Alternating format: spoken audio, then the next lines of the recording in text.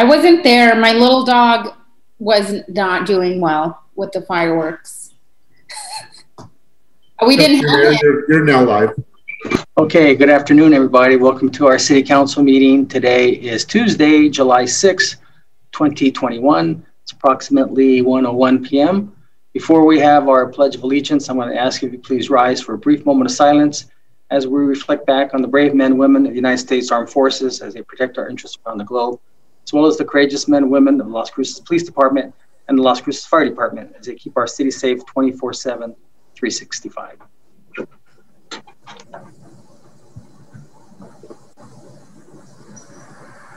Councilor Abeyta-Stuve, will you join me in the pledge, please?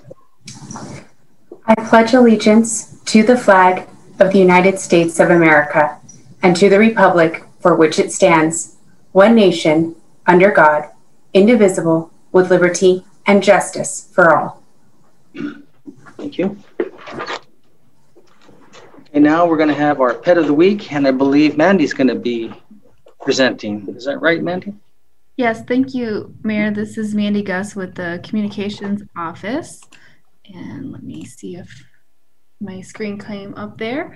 And so I'm covering for our friends at the Animal Services Center. And today we start with the cat of the week. Popcorn is 11 months old. He comes across as a little bit shy and aloof at first, but once comfortable, he's happy to be a companion for life. He loves playing with all sorts of toys. The more, the better. And then we have our dog of the week, and she is a 5-year-old female. Her name is Karina. She's been at the shelter for a while. She loves all the humans she has met so far and rolls over for belly rubs, but she can be a little picky with dog friends, so meet and greets are a must before someone can take her home. And so that is our pet of the week. Okay, thanks. And now we're going to go to jobs of the week, and let's see, I don't know if it's Darlene or Cindy. Good afternoon, Mayor. This is Cindy Quillen. Okay, Cindy. Good afternoon, everyone. These are our jobs of the week. Our first position that we have is a disbursement supervisor. This position is through the City of Las Cruces, and it closes on July the 20th of 2021. Next, we have an EMT intermediate position available through American Medical Response. They do have a $5,000 sign-on bonus. This position closes September the 25th of 2021. We also have a driver transporter position through Adelante Development Center. This position closes on July the 28th, 2021. They're also looking for a clerical position through the CSEP Goodwill Program. This is the Senior Community Service Employment Program. It is for participants who are 55 and older. This position will be closing on July the 28th, and we also have a baby attendant position through Discovery Child Development, and this position closes on July the 29th. This week, we have Mesilla Valley Regional Dispatch Authority. They are having a virtual recruitment event this coming Wednesday, tomorrow, July the 7th, 2021 at 10 a.m. To find out how you can register for the event and how you can apply for these positions or a full list of the jobs that we have, internships and volunteer opportunities, you can visit us at www.employnm.com and at www.governmentjobs.com/careers/Las Cruces. For our local New Mexico Workforce Connections office here in Las Cruces, we are located at 226 South Alameda Boulevard, and our phone number is 575-524-6250. Thank you, everyone, and have a wonderful week. Hey, thank you, Cindy. Okay, now we're going to go to COVID-19 update, and Assistant Manager Eric Enriquez will present. Good afternoon, Mayor and Council. Eric Enriquez, Assistant City Manager, providing the COVID-19 update. So as of this morning, fully vaccinated in Doña Ana County has been about 65%. Approximately 75% of those in Doña Ana County have received the single dosage. And as we all know, effective July 1, all the pandemic related occupancy restrictions have been lifted. and all businesses across the state can once again operate at 100% of the maximum capacity. All limitations to mass gatherings are gone, as was evident this past weekend. Businesses, large events, they can operate at 100% maximum capacity, whether indoor or outdoor.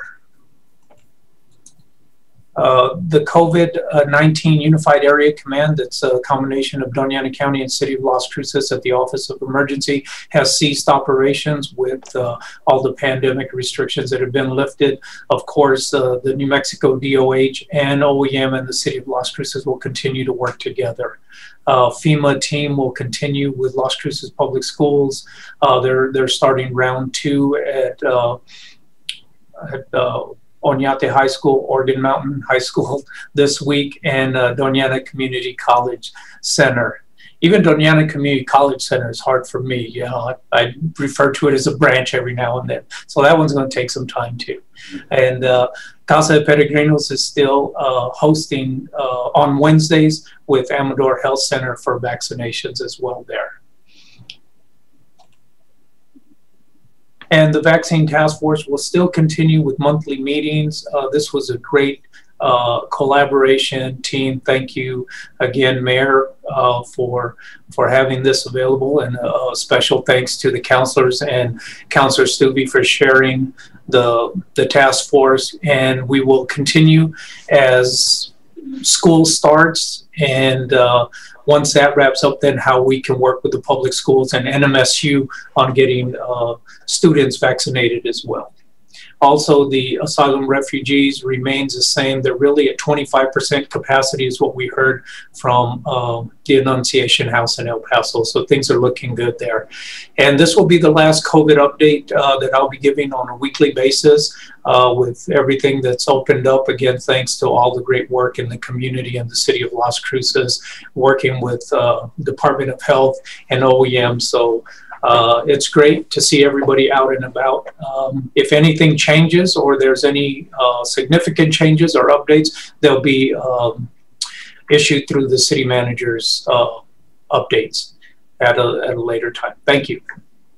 Okay, thanks, Eric, for that. And looks like we have a couple questions. Councilor Sorg and Abeyta-Stuve. Thank you, Mr. Mayor. I was just curious, do you know what FEMA is doing here? What kind of information they're gathering or whatever else they're doing? Eric? Mayor, Councilor Sword, FEMA has brought down a team. They had started originally in Albuquerque, and they have groups of individuals that can do mobile sites, and they're available to do the vaccines. That's what they're really doing. Mostly now with the Las Cruces Public Schools is where they're working at. They did do the 4th of July event, so it's a team to come down and do vaccinations. There was only 5 during the 4th of July event, so they're here and available 12 weeks, so they'll be here really till the end of August. Okay, thank you very much. Yes, sir. And thanks. Councilor Abeyta-Stuve. Thank you, Mayor. I did want to give a special thank you to Assistant City Manager Mr. Enriquez, and to the members of our vaccine task force during this time and for all the work that they've put in. It was really a wonderful collaborative effort from everybody, I would say, across the county to make sure that we got that equity and that we were working for the residents here. And I think the improving on the numbers really showed what can happen when we all work together. So I just wanted to give a thank you to everyone working. I also spoke with some of the FEMA team that were at the event at the 4th of July. They were reporting 10. I know it's still a smaller number, but they did. We had a couple extra passes, so I gave them tickets to go see the concert. Just because, you know, they've been working hard, and hearing the stories that they've shared and the experiences that they've had during this process, I know can be very hard for all of our medical health providers. And so a special thank you to them during this time. And that's all I have to say. Thanks, Mayor. Yeah. Thanks, Councilor Abeyta-Stuve, Councilor Bencomo, Mayor Pro Tem, for your efforts on the task force. So we appreciate that very much. That was something there that you know, I can't take credit for. I learned that from the Bloomberg Philanthropies. You know, they set up a meeting for us, and you know, those who chose to go forward with it, I thought it was a good idea, and you all were able to take it and run with it. So thanks, we appreciate that very much. I'm sure that task force helped save lives, and you all are to be commended. Okay, so Councilor Abeyta-Stuve, did you have any presentations to make? No. No. Okay, I don't. It had you down on one, on the other one it had none. So I just wanted to just clarify. Okay, so now I'm going to go ahead and this is the conflict of interest statement. This is where I'll ask if any members of the city staff, city manager's office, or city council has any known conflict of interest on any item on the agenda. None. None. None. Okay, now we also have some public participation. Printed off two of them, but one came in really late, so let me just read it. So it says, Dear Mayor, I heard through the Las Cruces Tennis Association that the city is considering permanently changing 2 tennis courts at Lions Park to pickleball courts. Please don't do this. It's not fair to the numerous tennis players in the community. There are numerous pickleball courts available around town, such as Mearshite, Fringer, Apodaca, and others planned due to the GEO bond money. There is no need to take our courts away. I voted for the GEO bond, and I'm happy that the pickleball players are getting more courts, but that is no reason to penalize the tennis players. Las Cruces has a large tennis community. We didn't mind sharing during the past year, but don't let the pickleball players take over our courts, respectively. Jennifer Cree. So I thought I had responded to Jennifer, and I apologize, Jennifer, that you had to send the public participation. So, and I looked, and somehow I failed to email you. But basically, what the response would have been is that 2 pickleball courts at Lions are temporarily are there until the construction of the Apodaca pickleball courts are completed. So it's just of a temporary nature, so it's not a permanent nature. And this was from Ikani, our assistant city manager, and Sonia Delgado, the Parks and Rec director. So again, my apologies, Jennifer, for overlooking you on that. We have 2 more. Excuse me. One is, please accept the following as a public comment. My name is George Pearson. I am Vice President of Velo Cruces and Chair of the MPO Bicycle and Pedestrian Facilities Advisory Committee, but I am making these comments on my own behalf. I watched with interest the recent City Council work session on bicycle and pedestrian safety. I'm glad that the City Council was responding to the MPO resolution that asks the local member entities to take action with respect to bicyclists and pedestrian safety. We must make the bike environment as safe as possible and prevent events that can have devastating life changes for Las Cruces citizens. While the work session is a good start, there is still only the promise of action. Final engineering solutions to suggested changes are not required. Instead, temporary projects could be implemented to see how certain ideas might be then later perhaps made permanent. The bicycle pop-up project will soon happen is an example. Temporary curb extensions and temporary pedestrian refuge are also possible. One topic that was not discussed at the work session is how traffic speed impacts bicycle and pedestrian safety. As a general rule, a pedestrian and a vehicle crash at 20 miles per hour will result in a survivability rate of 80 to 90%. But a pedestrian and vehicle crash at 40 miles per hour reversed with the number of a fatality rate of 80 to 90%. The default speed limit on residential streets is 30 miles per hour. Lowering the speed limit to 25 miles per hour will improve safety and livability in neighborhoods. Albuquerque has done this and has also implemented some speed limits in pedestrian dense downtown. The speed limit on Amador near the Community of Hope and the Gospel Rescue Mission is 40 miles per hour. While there is a slower speed limit for part of the day in this area, it doesn't seem right that such high speed limit be allowed in an area with high pedestrian traffic of predominantly economically disadvantaged citizens. There are some roads with a different speed limit going in the other direction, and some roads where the speed limit changes without apparent reason. As part of the City Council requested citywide assessment of bicycle, pedestrian, and traffic safety, please consider evaluating roadway speed limits. While there will still be speeders exceeding whatever the posted speed limit is, there is evidence that lowering the speed limit overall slows traffic. Thank you, George Pearson. And I've got one more. This is to the City Council by William Berman and Ronnie Cisneros, July 6, 2021. City councilors should immediately increase the pay of city police to correct the serious shortage of police officers.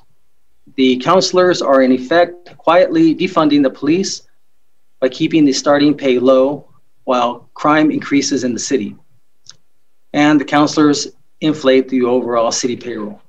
On May 24, 2021, the police department reported to City Council that the city had 52 vacancies on an authorized force of 202 sworn commission officers. This caused a burden of excessive overtime on the force, Chief Miguel Dominguez said. Also on May 24, police department officials told City Council that violent crimes per year had more than doubled from 251 in 2016 to 546 in 2020. In the first 4 months of 2021, police department reported violent crimes had increased 43% over the first 4 months of 2020 from 131 to 187. A review of city budgets showed that City Council cut the total number of police department employees sworn and not sworn by 11 from 329 in the 2018 budget to 318 in the fiscal year 2020 and 2021 adopted budgets, while the number of city employees went up 89 for the same period, from 1,583 to 1,672. Besides sworn officers, the police department includes codes and animal control officers and 102 civilian staffers. While city officials have talked about increasing hiring bonuses, paying bonuses to police for City Council endorsed activities such as building trust with the community and even renting houses in the city for new recruits, a non-competitive starting salary effectively has prevented adequate recruitment, officials said. Chief Dominguez told City Council on May 17, we have increased first-year officer and cadet pay by $1 per hour, and hiring bonuses has also increased from $3,000 to $4,000, but that pales in comparison to other agencies that are offering $10,000 to $20,000 to qualified personnel. At a City Council meeting, May 24, officials said Las Cruces paid a starting hourly rate of $18.83 compared to $21.27 in Albuquerque and $22.31 in El Paso. The cost of the police department became the focus during City Council's budget session, April 26. Councilor Joanna Bencomo pointed to a bar graph entitled, quote, "Where Our Money Goes," end quote, and complained that the bar for the cost of the police department was by far the highest. Quote, "You know, I've been reflecting a lot on sort of this visual representation of what our budget looks like," said Bencomo. "When I consider some of those really serious challenges that put a lot of our residents in very vulnerable positions, when I look at this visual representation of the budget, I do not feel that this is representative of those challenges," end quote, she continued. And, you know, for the police department to have such a disproportionate chunk of the budget, to me feels like we need to do some serious reflection on the creation of this budget in terms of how we are really thinking about public safety, rethinking about public safety and what that looks like. The police budget at $27.8 million is about 25% of the city's $111.6 million general fund budget. For there to be a decrease in any sort of property crime, we must meet the people's needs. People must have their needs met and crime will be reduced, Bencomo said. Bencomo promised to keep advocating for council to address her concerns. Rather than take temporary measures like bonuses, City Council should permanently solve this problem by paying what is fair and necessary to ensure that the police officers have what it needs. William Berman, and he listed his address, and Ronnie Cisneros, he also listed his address. Just a couple things. I just want to respond to Mr. Berman. And first, I just want to say thank you for taking the time and your concern for Las Cruces Police Department. I assure you that the other day when City Council unanimously passed the budget as presented, I think that sent a strong message that City Council fully supports Las Cruces Police Department. But a couple things that maybe the public isn't aware of. So as you all may very well know, city, county, and state contribute to what they call PERA, Public Employees Retirement Association.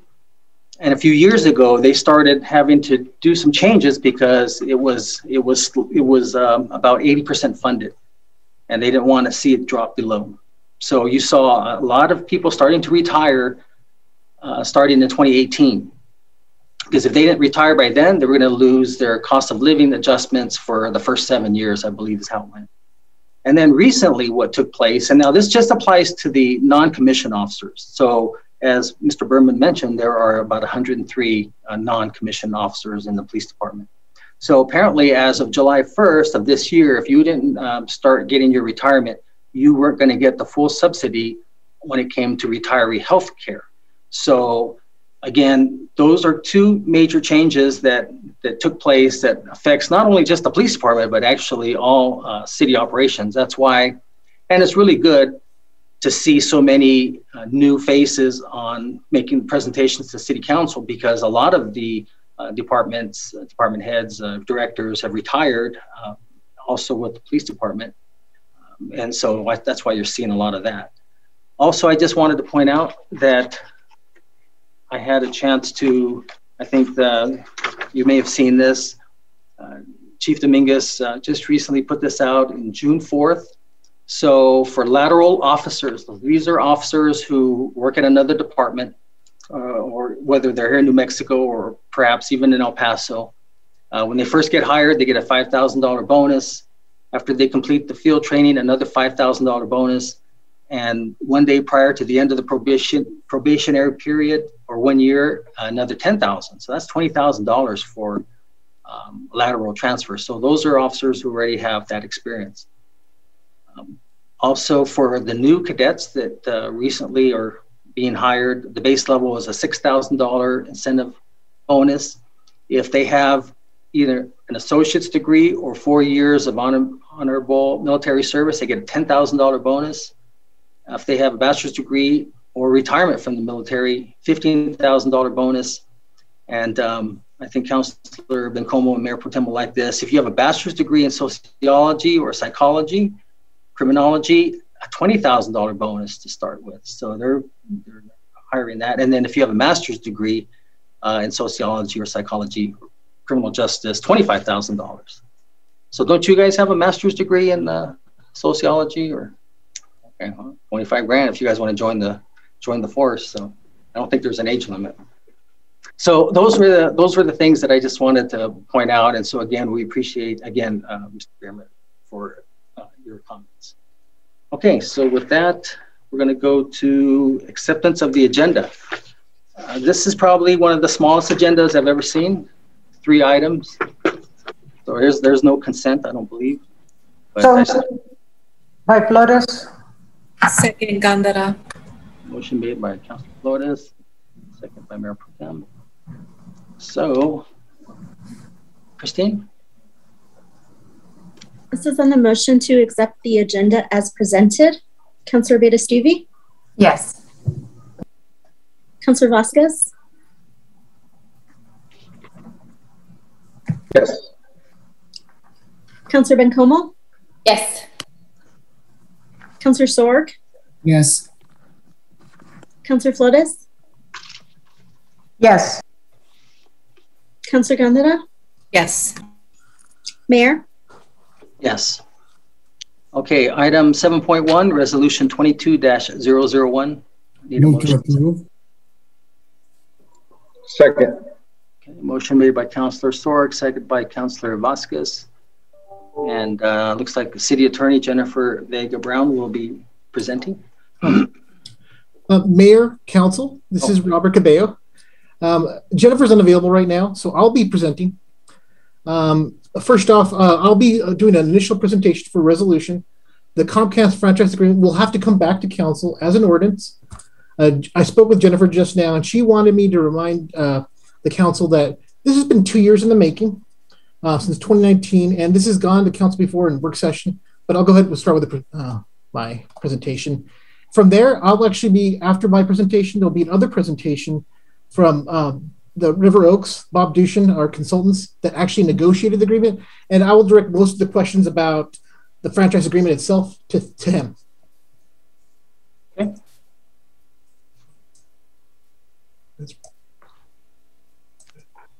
Okay. Can everybody see my screen? Yes. Just, I guess yeah, there you go. Excellent. So, the franchise agreement, just to go over some basics. The franchise agreement is an agreement where a governmental entity like the city confers a corporation like Comcast. It gives it that ability to engage in a particular activity using public facilities. And in this instance, Comcast would be using a rights of way to put their infrastructure in so they can provide cable services. The previous franchise agreement we had, it was done in March 15th, 1999, and it was a 12-year, it expired in 12 years. And so it expired in 2011. And so definitely a time to have a new franchise agreement. Now, under the proposed franchise agreement, certainly the city is authorized under its own ordinances, the Las Cruces Cable Television Ordinance, federal law, and state law. It basically authorizes Comcast to maintain their infrastructure for cable services in the city rights of way. It's for a 10-year term, and I think Bob Dushin could go a little more into detail about this, but Comcast must pay 5%, which is the highest amount, of annual gross revenues recovered from the cable operations. With that, these are your options. At the end of the presentations, I will ask Council. I need to make some slight amendments based on the recommendations of Bob Dushin. From there, I'll go ahead and I'll either open it to questions or I can go on to Mr. Dushin's presentation. Let's go ahead and go on to Mr. Dushin's presentation. And before we do, I just want to make an apology to Councilor Flores. I inadvertently left her out. She was also on the task force for the COVID-19. So thank you, Councilor Flores. I apologize. I was looking at some notes here, and I don't know how I did that. So I'll let you buy me a lunch for that mistake. Appreciate it. All right, Mr. Dushin, oh well, there's two of you. That's right. Yes. You guys are twins, right? Yes, we are, Mayor. It's good to see you again, and councilors, thank you very much. What we'd like to do is run through a very brief PowerPoint to bring you up to speed as to where we are with Comcast. This is a good news scenario. This subject to your approval today, and the vote will not be today, as Robert said. He's going to bring this back in the form of an ordinance, but conceptually, subject to your approval. Agreement has been reached between Comcast and the city. The next slide, please. I'm going to need you to, Bob, if you don't mind, state your name, and this is going to be really important for both you and your brother because you guys look alike, and we won't be able to say who's talking. Thank you, Mayor. I'm Bob Dushin. I'm the Vice President of River Oaks Communications Corporation. And I'm Tom Dushin, and I'm the President of River Oaks Communications Corporation. Thank you. Robert, the next slide, please. So what is being proposed is a 10-year non-exclusive franchise. And I want to emphasize the words non-exclusive. This franchise in no way prohibits the city from granting additional wireline cable franchises should another competitor wish to enter the Las Cruces marketplace. Fees, as Robert has said, cable franchise fees are capped under federal law to 5% of the annual cable service gross revenues received by the cable operator. Under federal law, cities cannot receive, under a cable franchise, a percentage of the gross revenues on either internet or telephone service. The next slide, please. So we're here today to follow council's direction. In this franchise, we have preserved the right of your government channel to continue operating and provisioned for a transformation of that channel from SD to HD without signal degradation.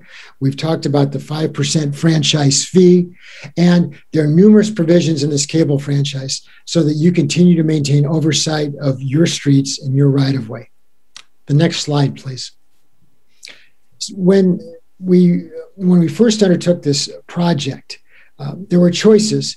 We could have extended the franchise, but as Robert said, that technically expired back in 2011.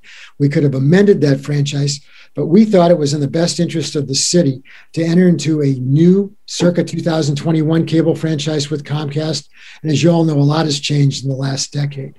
And that's what this franchise represents. It's a franchise that incorporates best practices from other cities, not just in New Mexico, but from around the country as well.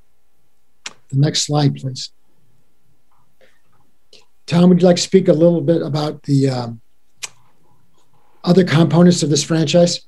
Yes, I would. Thank you very much, Mayor, and councilors, and others in attendance. Thank you very much.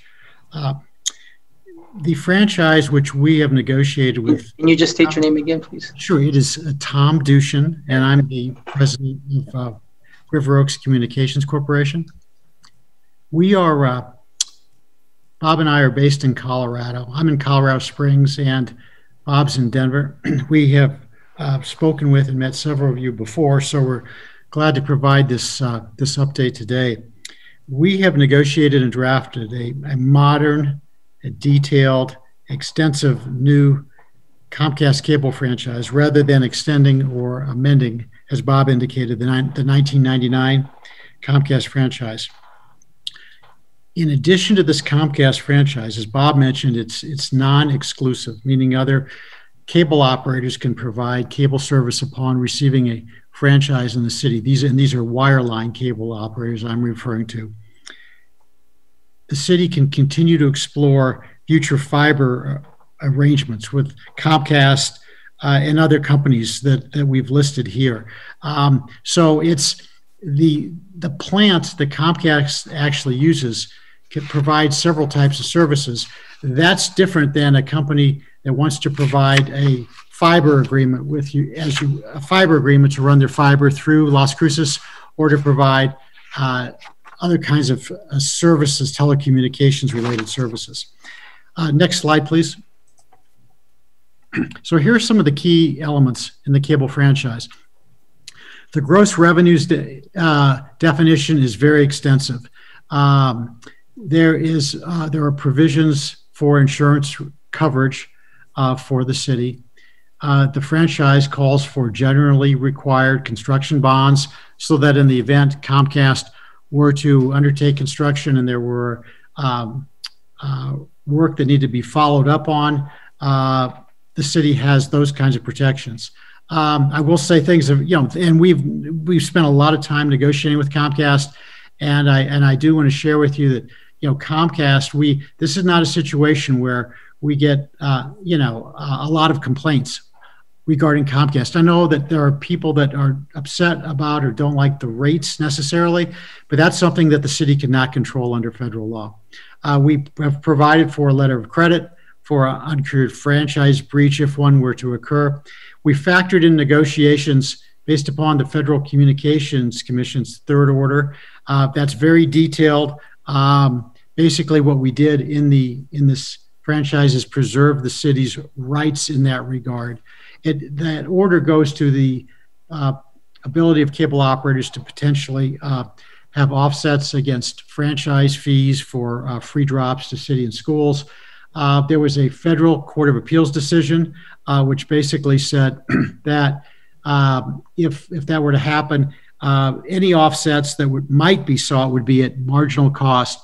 So that's the impact of that order has changed significantly to the good for the city. The term of the franchise, as mentioned previously, is 10 years. We've provided for the carriage of the city channel in both SD and HD high definition concurrently.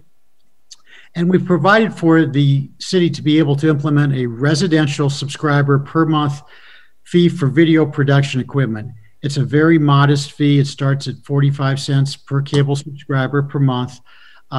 It decreases over time after several years to 35 cents per subscriber, residential subscriber per month, and then to 25 cents per residential subscriber per month.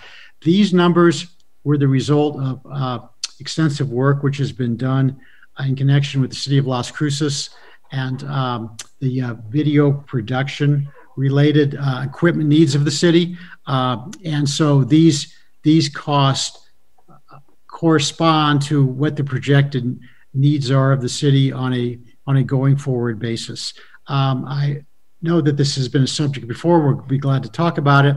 Comcast under federal law can include these as a line item on subscribers' bills.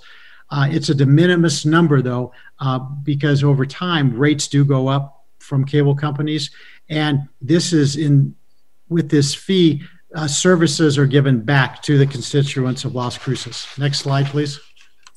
Tom, if I could quickly add, that's solely at the city's election.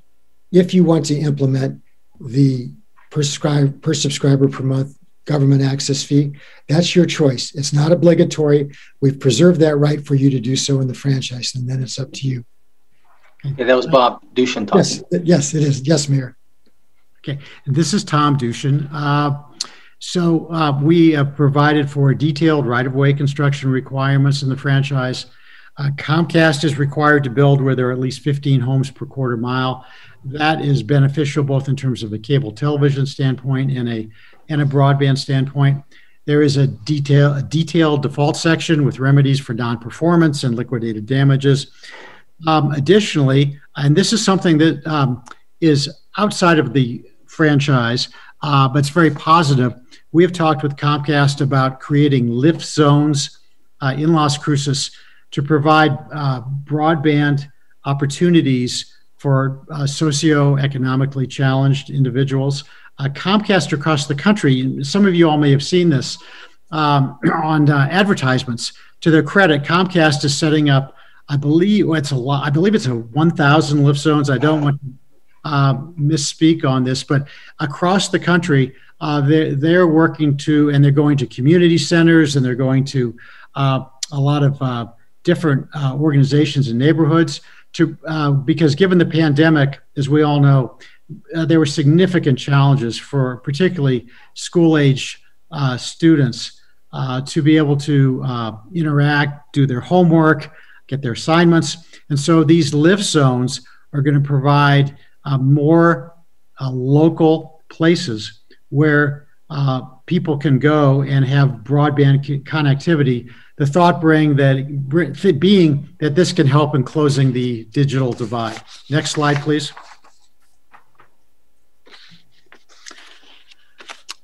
And this is Tom, Bob, do you want to go ahead, please? Bob, you're on mute, I'm sorry. Thank you. Thank you, Tom. This is Bob Dushan again. The next steps for council, where we are glad to answer any questions you might have today. As I mentioned at the outset, this franchise has been reviewed internally and approved at Comcast and by Comcast. And under federal law, if there are any members of the public who wish to weigh in on this matter, the Cable Acts provide that they must be given notice and opportunity to be heard. So whether it's today or at that time when you actually take up the vote on the franchise via ordinance, as Robert has said, they have that ability under the Cable Acts to do so. With that closes our presentation, Mayor. It looks like we have a couple council members who have some questions, Councilor Sorg and Councilor Vasquez. Thank you, Mr. Mayor, and thank you to the Dushan brothers for your presentation. Appreciate that. As we all know, or you should know from the news, that high-speed internet, broadband, has been a hot topic in the country, especially since the pandemic has required people to use it more. And as you know, right now, most of us, not all of us, are using broadband for this meeting. And I'm actually using Comcast for it too. My question concerns the service. My broadband happens to be a cable, okay? Comes off of a cable. So my question to you, first of all, let me ask about River Oaks. Are you a subcontractor of Comcast? No, sir. We are an independent consulting firm based in Colorado that has worked on behalf of local governments for over 3 decades. So we are not here on behalf of Comcast. I believe there are 2 representatives from Comcast who are also, they were invited to this Zoom meeting as well. So the answer to your question is no. We are not affiliated with Comcast.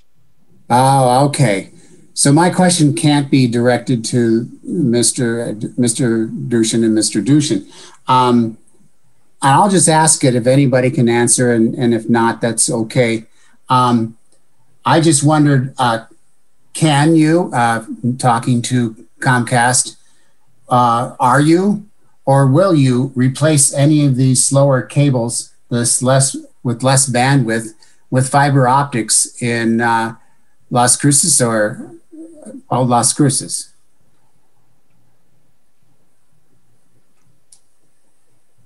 This is Bob again. If either John or Aaron is on this call and wish to answer that question on behalf of Comcast, I'd encourage you to do so. Yes, hi, my name is Erin Muffaletto. I'm with Comcast in Albuquerque. Happy to answer your question. So if there are any particular areas that you're concerned about, we're happy to look into it.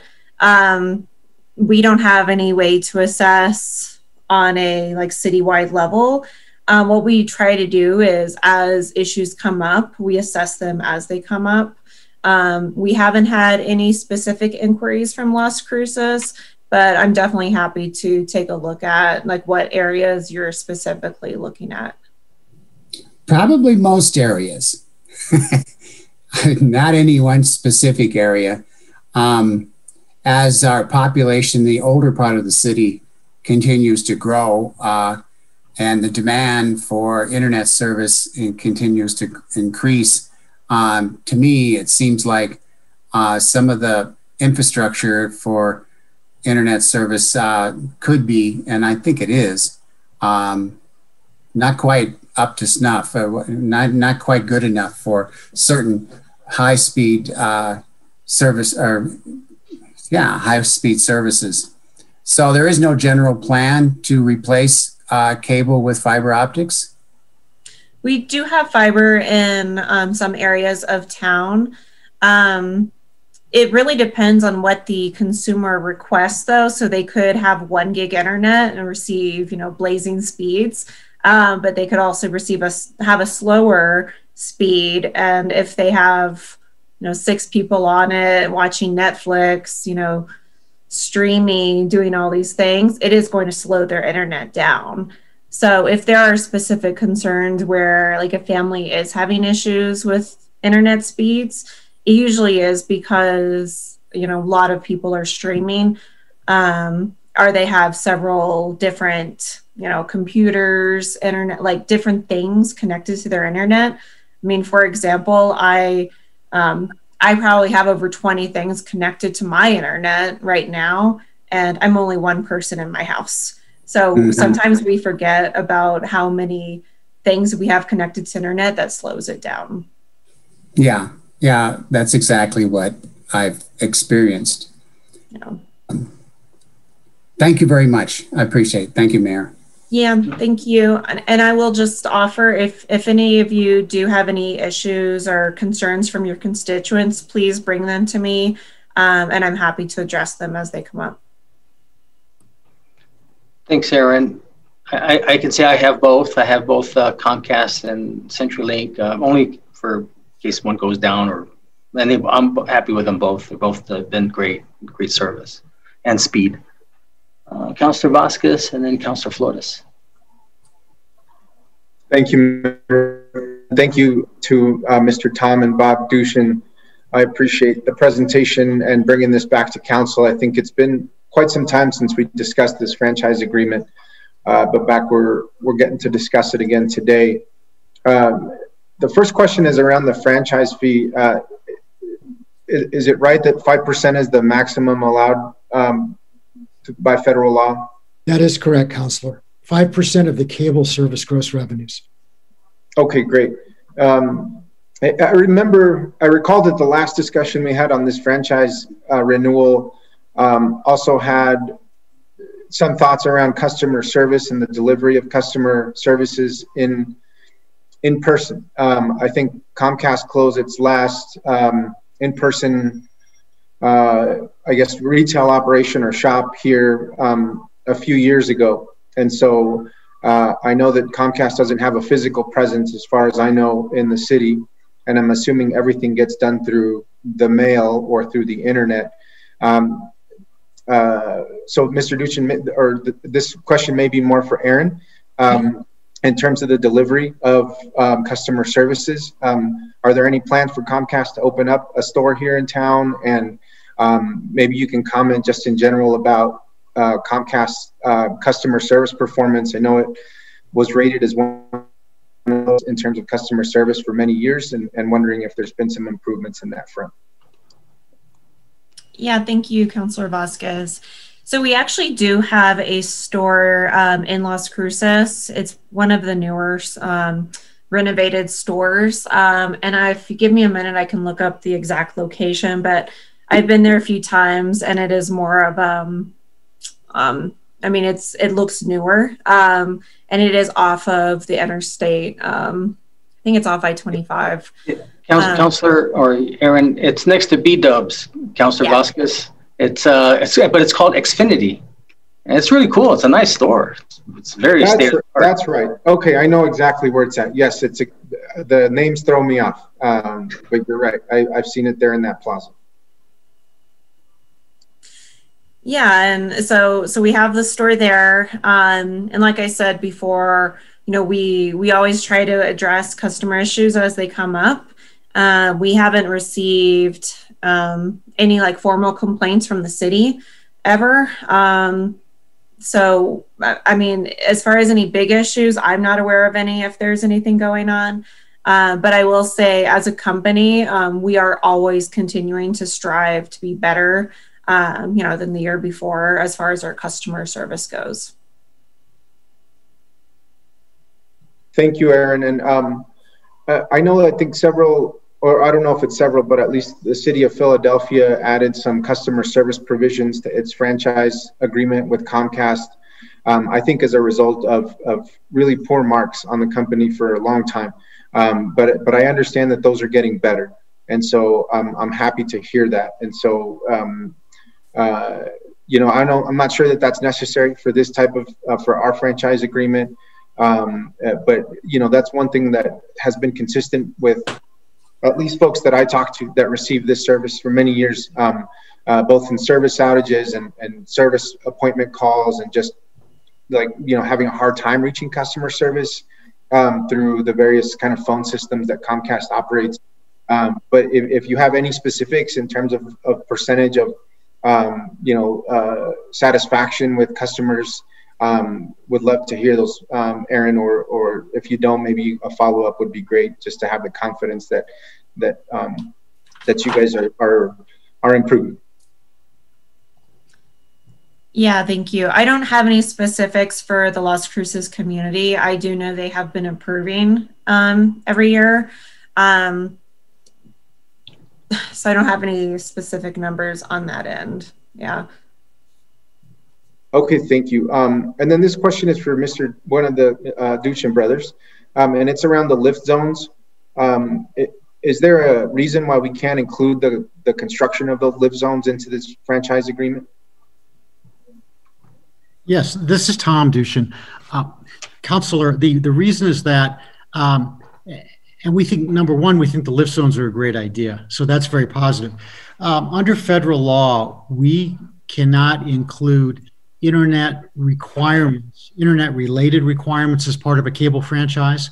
And federal law is very specific to that effect. In other words, we could not say as part of this franchise, Comcast would be required to have X number of lift zones in Las Cruces. And I know if we could do that, it'd be a great idea, but federal law is very, very specific on this. that internet and cable television are classified two different ways. And I know that can be frustrating for, people, because it's the same plant that's delivering cable and phone and internet. But it's a very detailed legal situation that says we could not do that. If I could just ask Aaron, if you could please comment on Comcast and lift zones in Las Cruces, that would be helpful, please. I would be happy to, yes. So we have been working with Las Cruces communities for the last few months on the lift zones, and I'm just looking real quick to see how many we have. I know we have at least 10. It's probably closer to 15 areas that we are looking at for lift zones. Yeah, we have at least 11 we're working on, and I think we have another 5 that have been completed. So those are more targeted and like areas of need, or maybe it is close to an area that doesn't have service. So families can use it, for internet. So we have quite a bit of those that are going up throughout the community. And I was also going to circle back. I forgot to add. So this franchise agreement does include customer service standards as well. So those are included in this agreement. And from a context, this is Tom Dushin, from a context standpoint, and as Bob indicated, our business, River Oaks, represents the city. I will share with you in our work that we do across the Western United States and elsewhere, there are cities that are vying for having to have lift zones. And the fact that Comcast has this many in the works is great news in Las Cruces. And we've got, other cities where if they could get 2 or 3, they'd be very, it would be a good news scenario. What's happened is there's a certain amount of resources, and Comcast is doing this across the country. So I wish we could put in the franchise, but I will share with you, I think it's great news that what we're all hearing today. Thank you both. And thank you, Aaron. Those are all my questions, Mayor. Thanks, Councilor. Before I get to Councilor Flores, Aaron, also I want to thank you for, especially very helpful during COVID, but the special that Comcast has for our lower income families, the $9.99 internet, that was really beneficial for a lot of families, so we appreciate that. Councilor Flores. Thank you, Mayor, and thank you, Mr. Duchin and Mr. Dushin, and thank you, Aaron Mufaletto.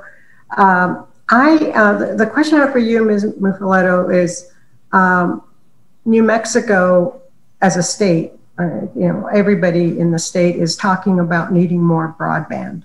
So how is Comcast in any position to be working with different municipalities or with the state government to assure that broadband is available, especially in the Native American communities? I mean, there's just a lot of, because most of the state is quite rural, but the Native American communities have been negatively, supremely affected. And we found that out because of COVID and everything that went with that, schools and children and that sort of stuff. So do you have any info on that? Yeah, thank you, Councilor Flores. So real quick, I will just address, so this agreement is specifically for cable, so it has nothing to do with broadband. But right. As far as your question goes, we are looking for other areas to expand, especially cities that want to work with us, like with federal funding, to reach the last mile, reach more areas where people need to get connected to the internet. It has been hard, I will admit, like for us as a company to reach a lot of areas because of the return on investment. We are a business at the end of the day, so we just need to make sure that we have a return on all of our investments. In regards to like Native American communities, I think it really depends what areas you're looking at. We have a few communities we're currently working with where we've been trying to help them as much as we can. But other areas where it's too remote for us, like it's just too far off the grid from where we're located. So I'll say like some of I work a lot with some other partners when I receive inquiries. I usually leave it to the small businesses to work with them on, and they've been doing a fantastic job in being able to utilize a lot of the broadband funding to help the Native American communities, reach those areas in most need. This is Bob Dushin. If I could, to supplement what Amy said, I'm pleased to, and you all may already know this, there have been several recent broadband grants made available to Native American communities throughout the United States. Tom was on the phone earlier, I should say on a Zoom call earlier today with a tribe in Montana. And so it's a very positive report. There is a lot of money that's been allocated specifically for tribes nationwide. One of the challenges is to help those tribes be aware of those grant opportunities and then encourage them to actually apply for the grants. To your other question, there's some specific broadband funding coming out of Washington that is designated specifically for private-public partnerships between cities and companies such as COMCAST. So and I'm not speaking for COMCAST, but if the city is interested in looking into a P3, a public-private partnership with a company such as COMCAST to expand broadband, that's one of the criteria in the application grant that a city and a provider need to collectively go after the funding. Tom, did you want to add to that? Yes. With respect to Native American communities, there is a very recent, what we call a notice of funding opportunity. And while it's very detailed and a lot of complex and a lot of pages in length, basically what it says is that Native American communities, and I hope that there are Native American community members or others on this call who could reach out to Native American communities. There is a grant through NTIA that would you have to apply for the grant and you have to prove that the need's there, but it's basically between $10 million and $50 million for broadband infrastructure for a Native American community. There is another part of it which goes from about $250,000 up to plus or minus to $2.5 million for broadband use. And I would encourage those of you who have connectivity with Native American communities to let them know about this. These particular grants, and they all have different time frames, so we can't just say it's all by the state, but some of these have a September 1st deadline as far as applying for these grants. Additionally, there is another section which provides that basically $500,000 can be available to Native American communities in connection with certain broadband uses. So just to supplement what has been said, I would hope that the Native American communities would look into this further and look at possible partnerships with Comcast and with other companies, as we call them, public-private partnerships, and maybe there are opportunities depending upon geographic location and proximity and geographic territory that's covered, that there could be some very good things that could be done for Native American communities in this region. And this is Bob Dushin. These range from reasons for telehealth, distance education, economic development. The confusing thing out of Washington is it's not just one agency. It's the NTIA, it's the USDA, it could be the Department of Commerce. So these grants are available in different amounts from different federal agencies. So that makes it challenging. But the main thing is to get the word out to the Native American communities that this funding is available. And this is designated funding. This is just not a hypothetical. Wow. Thank you. You did say that there was a notice of funding opportunities, and I would hope that the Native American communities have been made aware. I mean, it's almost like a catch-22 that there's a need to be aware, but how do you become aware if you don't know that it's there? So I just hope that maybe Comcast because your role is totally different insofar as River Oaks Communications Corporation is concerned, Monsieur Duchesne. But as far as Ms. Muffaletto is concerned, I would make that request to, because you are all over the state. And I understand that there are problems with rural areas and remote areas, but that's exactly the problem that we have because they are rural and remote. And one of the big concerns that we all share, I believe, as a community of people, is that our children are really missing out on educational opportunities, and in many, many ways. There's a state mandated decision, Supreme Court of New Mexico decision, that has mandated schools to implement certain practices to assure that children aren't left out of their educational experience, and there's been findings that they are missing out. And so that's just and we, of course, as a city, we are affiliated with, we do have a JPA with our local school district, but I'm just wondering, I guess it's my ask, for you to somehow look into this, and because we can't, I certainly don't have, I'm not with COMCAST, but if I were, I would definitely do something to find out exactly how these communities can be helped. Thank you, Mayor, and thank you, Mr. Duchesne, Bob, and Tom, and thank you, Ms. Muffaletto. Thank you. You're welcome. You're welcome. Hey, thanks, Councilor. Mayor Pro Tem. Yes, thank you, Mayor. Thank you, Mr. Duchesne and Aaron. Wanted to ask, if the cable goes out, how are you communicating to our constituency? Do you have information that, or a map of some sort that says this is where the targeted area is having issues and you're working on it? And how do you communicate with the public? Yes, Councilor, thanks for that question.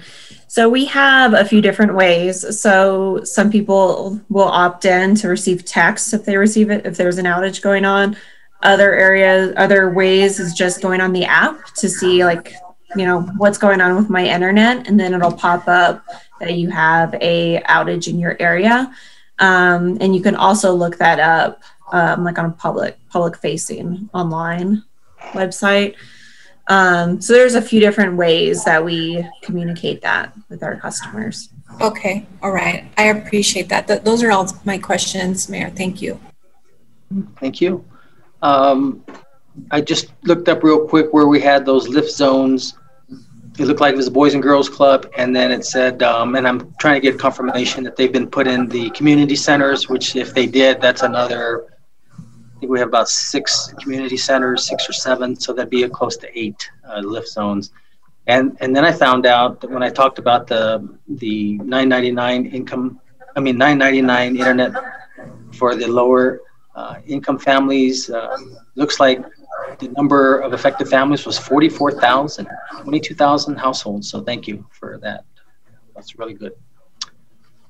Okay, if there's no more questions, Bob or Tom, are you finished? Yes, Mayor. If anyone else has any other questions, we're glad to answer them. Thank you. That's Bob. Right. It's Bob. Thank you. Mr. Mayor, this is Councilor Winkle. Could you just repeat the piece of data you just shared? Oh, okay. So the lift zones, which I believe are the free internet, like hotspots, so to speak, were installed at the Boys and Girls Club of Las Cruces, as well as, and I was trying to get confirmation that they're supposed to be put in all the community centers. So from, East Side, the Munson, all those different places, Frank O'Brien, what's that cafe over there on the east side? Yeah. And then Benavides Center. And then they also have, for those lower income families, they have a $9.99 per month for high-speed internet, and that affected 44,000 residents, or about 20,000 households. Thank you. Okay, I had one quick question, Bob or Tom. It was regarding, and I don't know if you were able to do anything with this, but so right now was the cable, let's see, I just remember that Channel 22, if you don't have cable, I don't know if you still can watch Channel 22 without cable. That used to be the public station at the university, something like that. And so I was wondering if we were able to get anything so that they could watch the cable Channel 20. Were you aware of that, or we weren't able to do anything like that? Mayor, we took a run at that. This is Bob Dushin. Thank you. Mayor, we took a run at that. My understanding is the New Mexico State University programming and PBS are shown on Channel 2 of the cable system. And Aaron, maybe you can answer this question as well. In terms of people who don't have cable TV, their ability to get that signal or not get that signal, that is beyond Comcast's cable franchise responsibilities. So the good news is it's already on the cable channel now. Aaron, do you happen to know if that program is available on a local PBS station in Las Cruces? Yes, Mayor. We do have the PBS station there. I don't know how the city, like what information the city sends, because I believe, actually the PBS channel, I believe NMSU works with that one to create the content for that channel. But I will say, if you don't have Comcast cable, you're unable to see the channel unless you all are also pushing information to a website somewhere. But that would be the only way for someone to see it is through their Comcast cable. Yeah, and when this first started, I don't think the city was doing much with YouTube, but we're doing that now. I guess I just remember as a kid, we didn't have cable. We could only watch 4, 9, and 13, and then Channel 22. So, and Channel 9 had the best reception. So that's, back then. Now it's different now, of course, for our Channel 7 and Channel 4 users, but, and then Channel 22. So that's why I thought the 22 was the university, and so I didn't know. So, okay, well, I appreciate you guys looking into that. That was my only question. Thank you. Okay, well, if there's nothing further, then it's been moved in second. So, Christine? This is on the motion to approve resolution 22-001. Councilor Abeyta-Stuve? Yes. Councilor Vasquez? Yes. Councilor Bencomo? Yes. Councilor Sorg? Yes. Councilor Flores? Yes. Councilor Gandara? Yes. Yes. Mayor? Okay, so next we're going to go to item 7.2. And thanks, by the way, for everyone working on that agreement. That took a long time, I know. Jennifer and Rob and the Dushans and Aaron and everybody. I appreciate that very much. You're welcome. Mr. Mayor, You're welcome. Mr. Mayor, this is Yvonne Flores, if I may. Do you want to still talk about the franchise agreement? No, I want to talk about the Dushans. Oh, sure, go ahead. I don't want to talk about them behind their back, so I just... Okay. That's very nice. Yeah, right, you should know. It's very nice to see you. I wanted to thank you, and it's very nice to see the two of you again. And they are, Mr. Mayor, you can't tell them apart. And the reason is because they're mirror twins, and you can tell by the way they part their hair. And when we had our finance meeting, yeah, they said they were definitely, but I forgot, Bob or Tom, did I ask whether one was right-handed and the other was left-handed? Councilor, I don't believe so. We are both right-handed. We also have dimples on the opposite side, so. Yeah. That's parting our hair. So, but that, but you're right. We part our hair on different sides. I hadn't thought about that. Thank you. Right. You're welcome. Thank you, Mayor, and thank you again, Bob and Tom. Good seeing you. You're very welcome. Thank you. Okay. All right, so now we'll go to item 7.2, Council Bill number 21-045, ordinance number 2978. Need a motion, a second, please. Move to approve. Second by Flores. A motion made by Councilor Sorg, second by Councilor Flores, and Catherine Harrison Rogers will be presenting. Good afternoon, Mr. Mayor, members of City Council. Let's see if I can advance my slides. There we are. This is a zone change from A2, which is actually a defunct zone change, a zoning district. It was a rural agricultural district. It's from 1981, our old code. And so what they're proposing is to try to obtain a C2 zoning designation, which is a commercial medium intensity zoning designation. The intent behind it is to expand potential uses on the site, such as commercial retail sales or possible institutional uses. Again, this would also facilitate compliance with the 2001 zoning code. The particular property in question is a little less than an acre. It's located at 3300 West Picacho. This area is near La Llorona Park. It's adjacent to Roadrunner Lane, so it's really on the outskirts of town. Again, it was zoned A2. It is along a major east-west corridor, that being, of course, Picacho Avenue. It's a major arterial roadway. So commercial types of uses are really frequent along types of roads such as this and are located nearby. This particular property is adjacent to some residential housing, which is to the northeast. There's also some conditional and industrial uses just to the southeast and west of this particular property. Right now, the property has an accessory building as well as an old single-family home that at some point in time had been converted to and used as a church. Here's some views west from Picacho Avenue and also from Roadrunner Lane looking onto the property. You can see that house sort of in this little corner right over here. You can see the roadway that we're talking about. Again, Picacho is a major arterial roadway. It's meant to have uses such as these, such as commercial uses along it. Again, you can see this is looking eastbound. You can see the mountains in the distance, and you can see the industrial and commercial uses nearby. From a zoning perspective, you can see the subject property outlined. Hopefully everybody can see my pointer.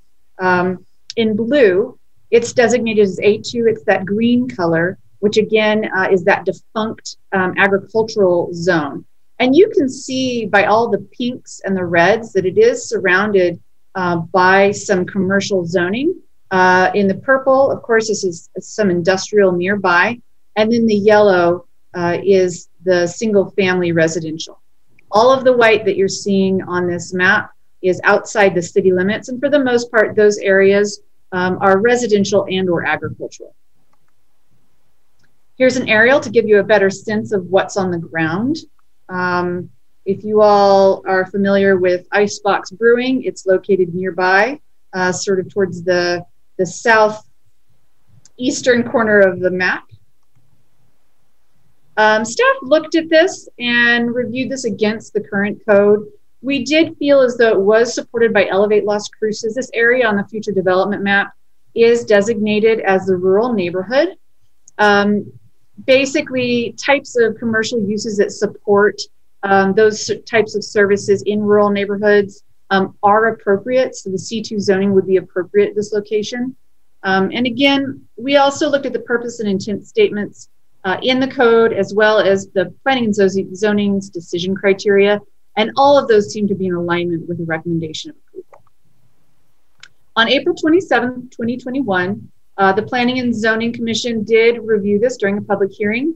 There was no public input provided, and the discussion was based on the findings, which are also outlined in your packet today, and it was a recommendation for approval of 6-0. There was one commissioner absent during that meeting.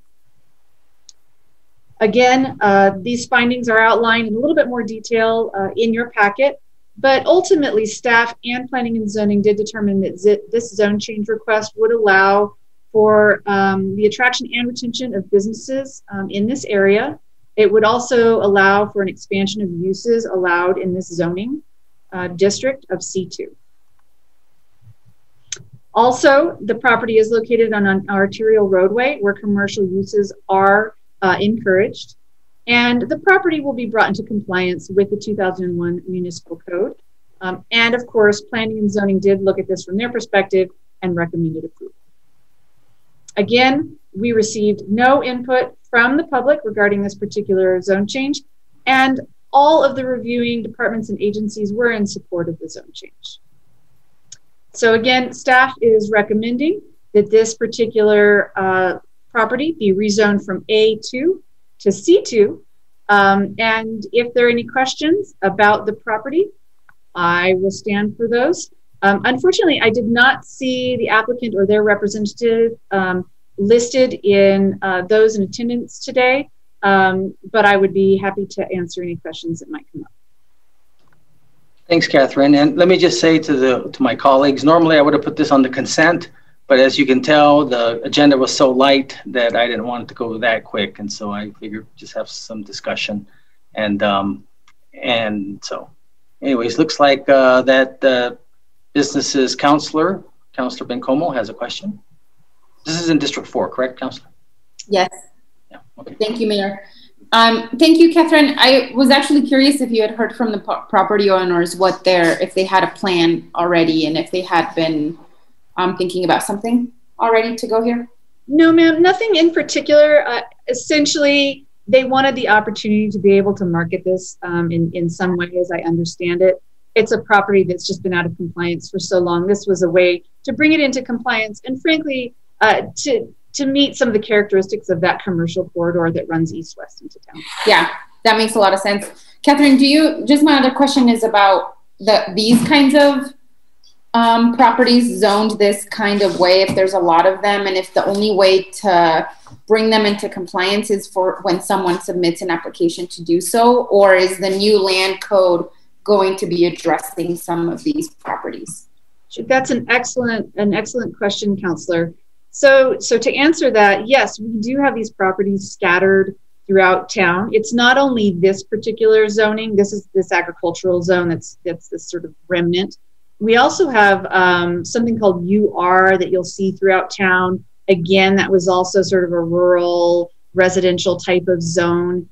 And yes, if the property's been vacant for over a year, or if they plan doing any significant expansion of a use that's in existence there, it does require that they come into compliance with the zone change or other sort of mechanism available in our code.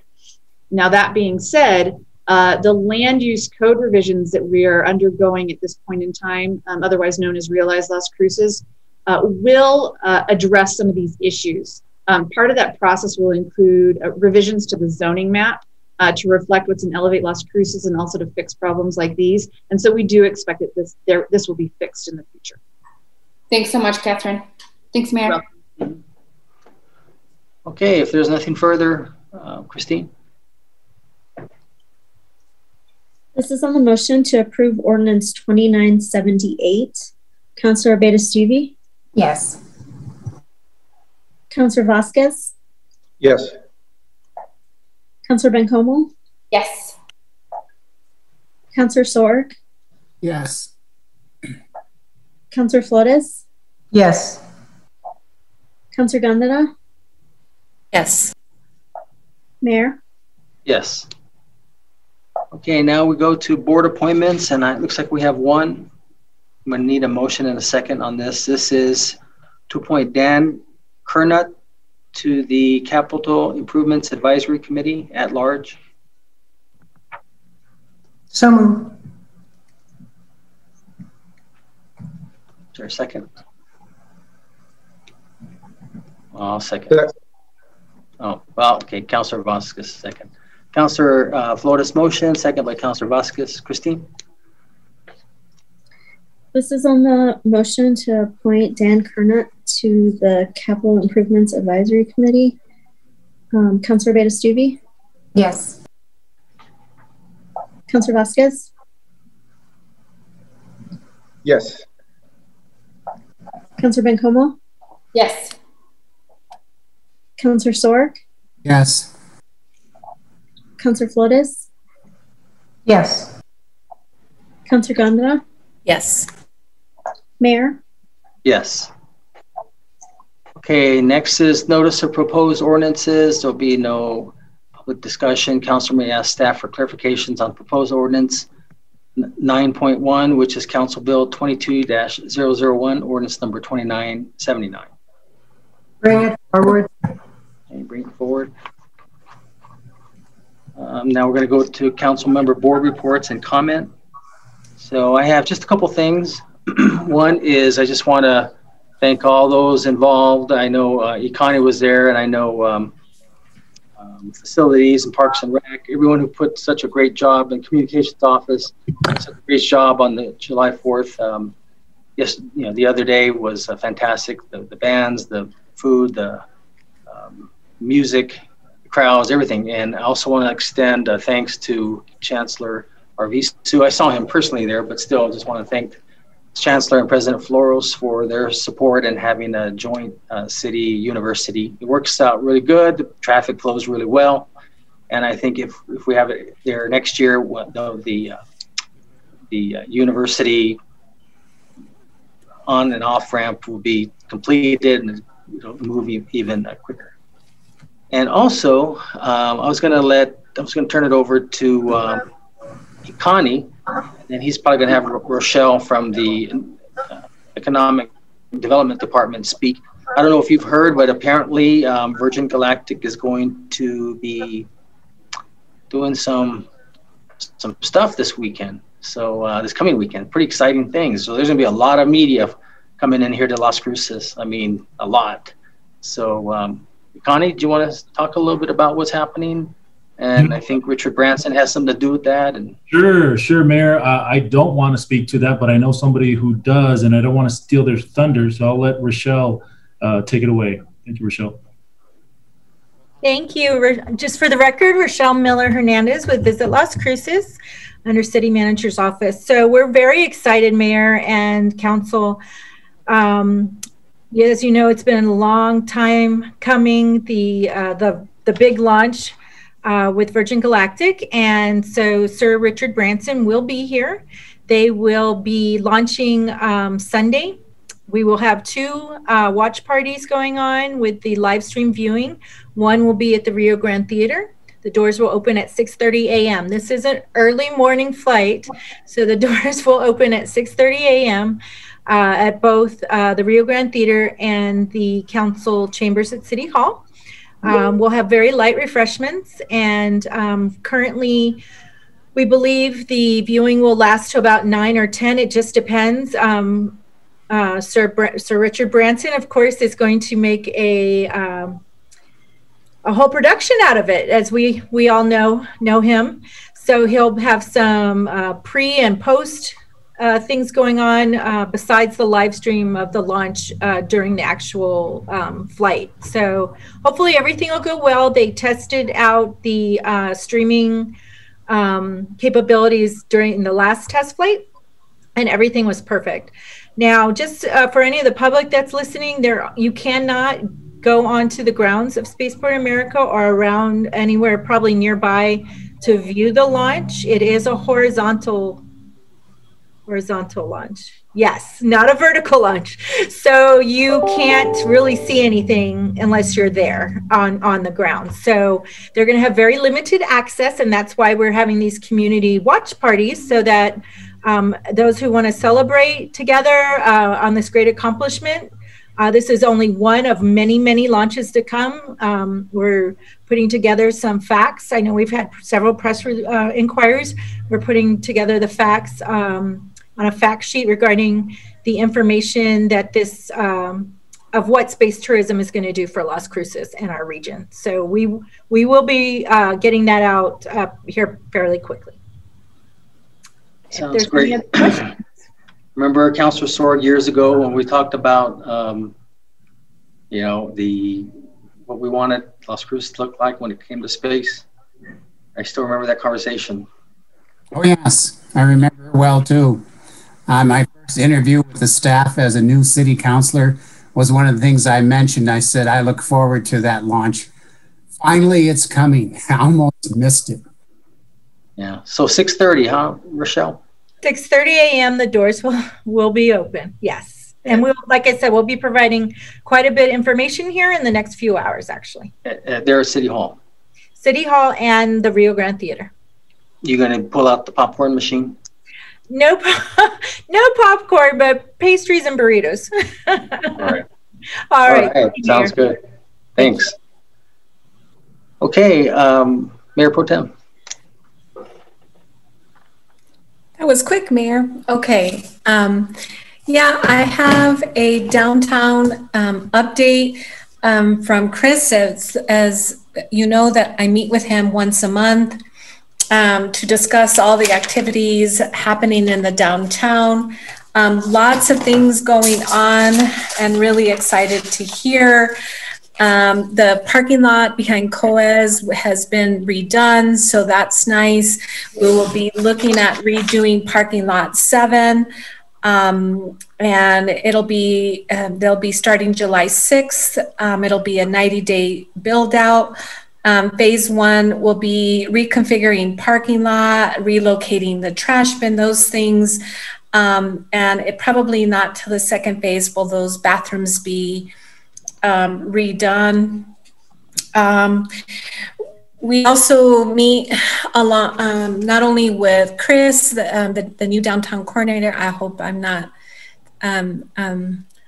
speaking out of line, but he, and maybe I might be, so sorry. But we also meet with LCPD, and LCPD has been doing quite a bit of work in the area. You know, we've had numerous noise complaints in the area up and down the Mesquite Historic District onto the downtown and Abeyta Historic District. So they've been doing, you know, small projects out there, identifying who the speeders are, and just doing a lot of work. One of our bigger or more intense conversations have been with RAD opening up. Mayor, you and I got a meeting email from the owners there. And so there was a lot of conversation about safety and organizing there, making sure that we have proper lighting, because if you recall in the past, there have been concerns, you know, when folks are walking out late to include, you know, workers that are 2 o'clock in the morning trying to get to their vehicles and such. So I think we have a good plan. And we talked a lot about digital signs, because there's been some racing down the downtown. We've talked about that one apparatus that we've had at Apalaca Park and Young Park. They only have a few. So, Mayor, we talked about maybe downtown purchasing one to have just specifically for the area. It is a good deterrent for folks. And so National Night Out was discussed. That will be August 7th. Mark your calendar. There'll be a kids expo also on August 7th. So real exciting stuff. We talked about the celebration on July 2nd in Councilor Vasquez's area. I hope he speaks to that. It sounded like a great event to sort of tie up all the awesome things that LCPD is doing there, creating community. So thank you to LCPD and Councilor Vasquez. We have talked about sort of, I don't know if you all knew, but the artwork there in La Callecita was damaged. And so we've been working with the artists. They've removed all the area. We had to find a location large enough for him to redo that artwork. I believe everything has been removed, and that is getting back to its original form, but it'll take some time. Let's see, lots of discussion about the Arts and Cultural District and the wayfinding sign, the design work that will need to be accomplished for these gateway signs. So really exciting. We'll be seeing a lot of the capital outlay funding used specifically for that gateway signage that I think is going to be really important, identifying the historic districts, the ACD, the downtown, and such. There's been a work on a traffic study, a lighting study, and that's going back and forth from the consultants to traffic. And so that's where some other funding will be used, capital outlay funding identified by ACD from the state. And Mayor, we talked a lot about the parking committee. Chris and I, we've had a couple of maybe a little more than just a couple of times that we haven't reached quorum. And we've done a lot of our work related to this parking committee and just waiting for some things to happen. And I'm not sure if it's because we've been meeting via Zoom that's been difficult for some folks, but Chris and I talked about sending out a survey, how, in regards to how regularly folks want to meet, and making sure that we have one vacant position there, and Christine could probably tell us which one that is. We know that there's important stakeholders and people want to not only talk about parking, but all the things having to do with the downtown. So we have some great ideas about not only convening when the parking committee needs to convene, but also convening stakeholder meetings just to inform the public, the businesses there, and those folks that are interested in the downtown. And then I always get to see a preview of the TID, and you guys are going to be really excited that staff have done a lot of work, and it'll be presented soon to us. And Mayor, I think there's some really exciting things coming with a feasibility study for the downtown housing. Those things are really, really exciting, and I hope that you've had opportunity. If you haven't, I believe myself, Councilor Vasquez, and Councilor Bencomo sat in a sort of kickoff event. Let's see, lots of information there. And then finally, Mayor, we met with our Animal Services Board. It was a really good meeting, but some of the things that have been identified is, working on a spade and neuter campaign, our TNR program, increasing education so that we become more responsible pet owners.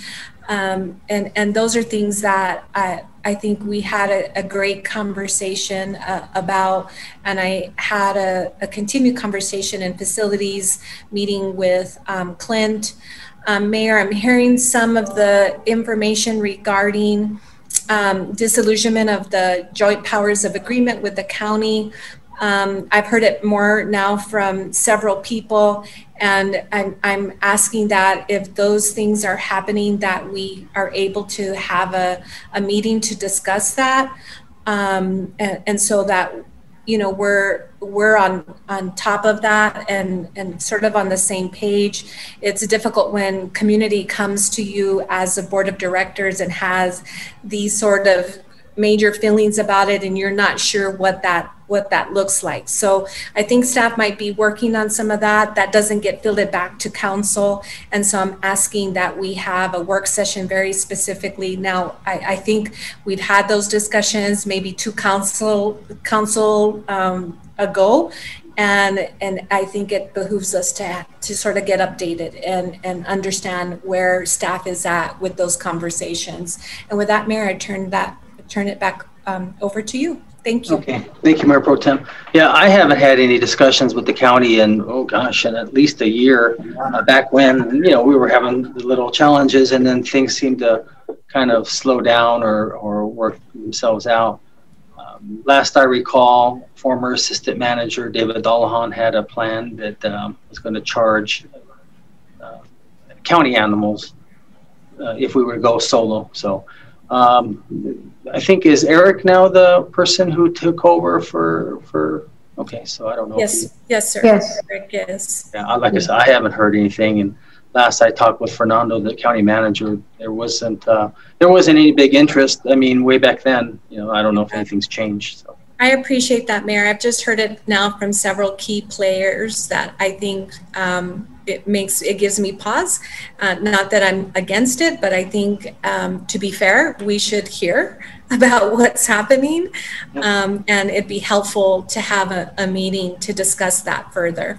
Yeah, I had heard that the county was going to have their own animal services, and I didn't think so. That was a little bit, that's pretty expensive venture. Well, they're moving in that direction. I mean, when we've had meetings, Mayor, to be frank, there's a lot of discussion and around that, specifically with County Manager Macias moving into their own spade and neuter programming, updating the facility up at the fairgrounds, and I just think we should just have a very robust, you know, transparent conversation about that. So we're all ready, and we have a deeper understanding about what our role and responsibility is going to be moving forward.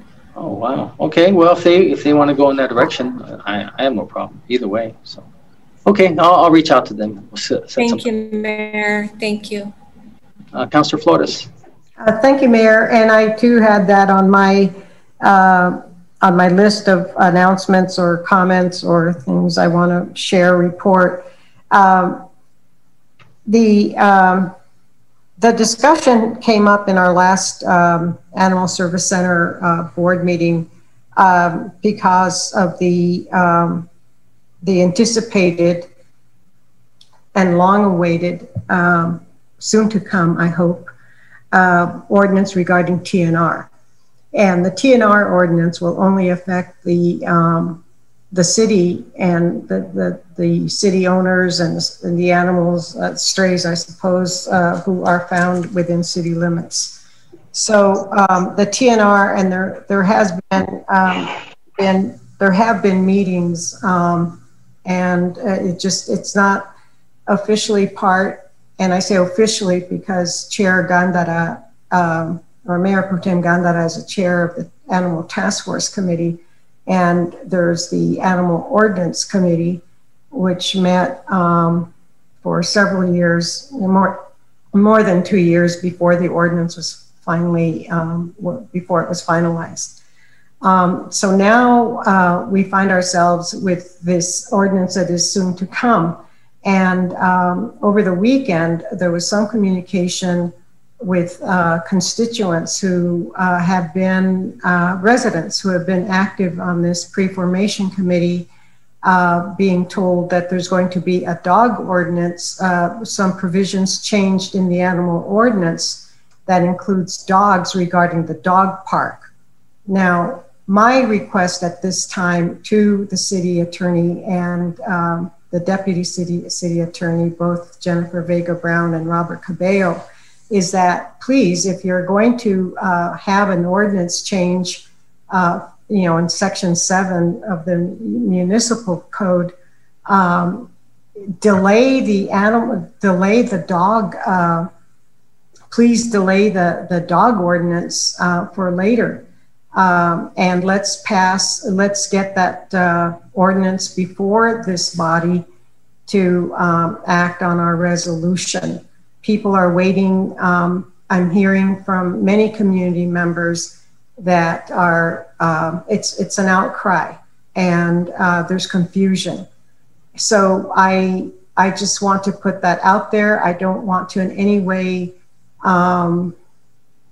discourage our hardworking community members who worked so very hard over the years to get a comprehensive TNR ordinance.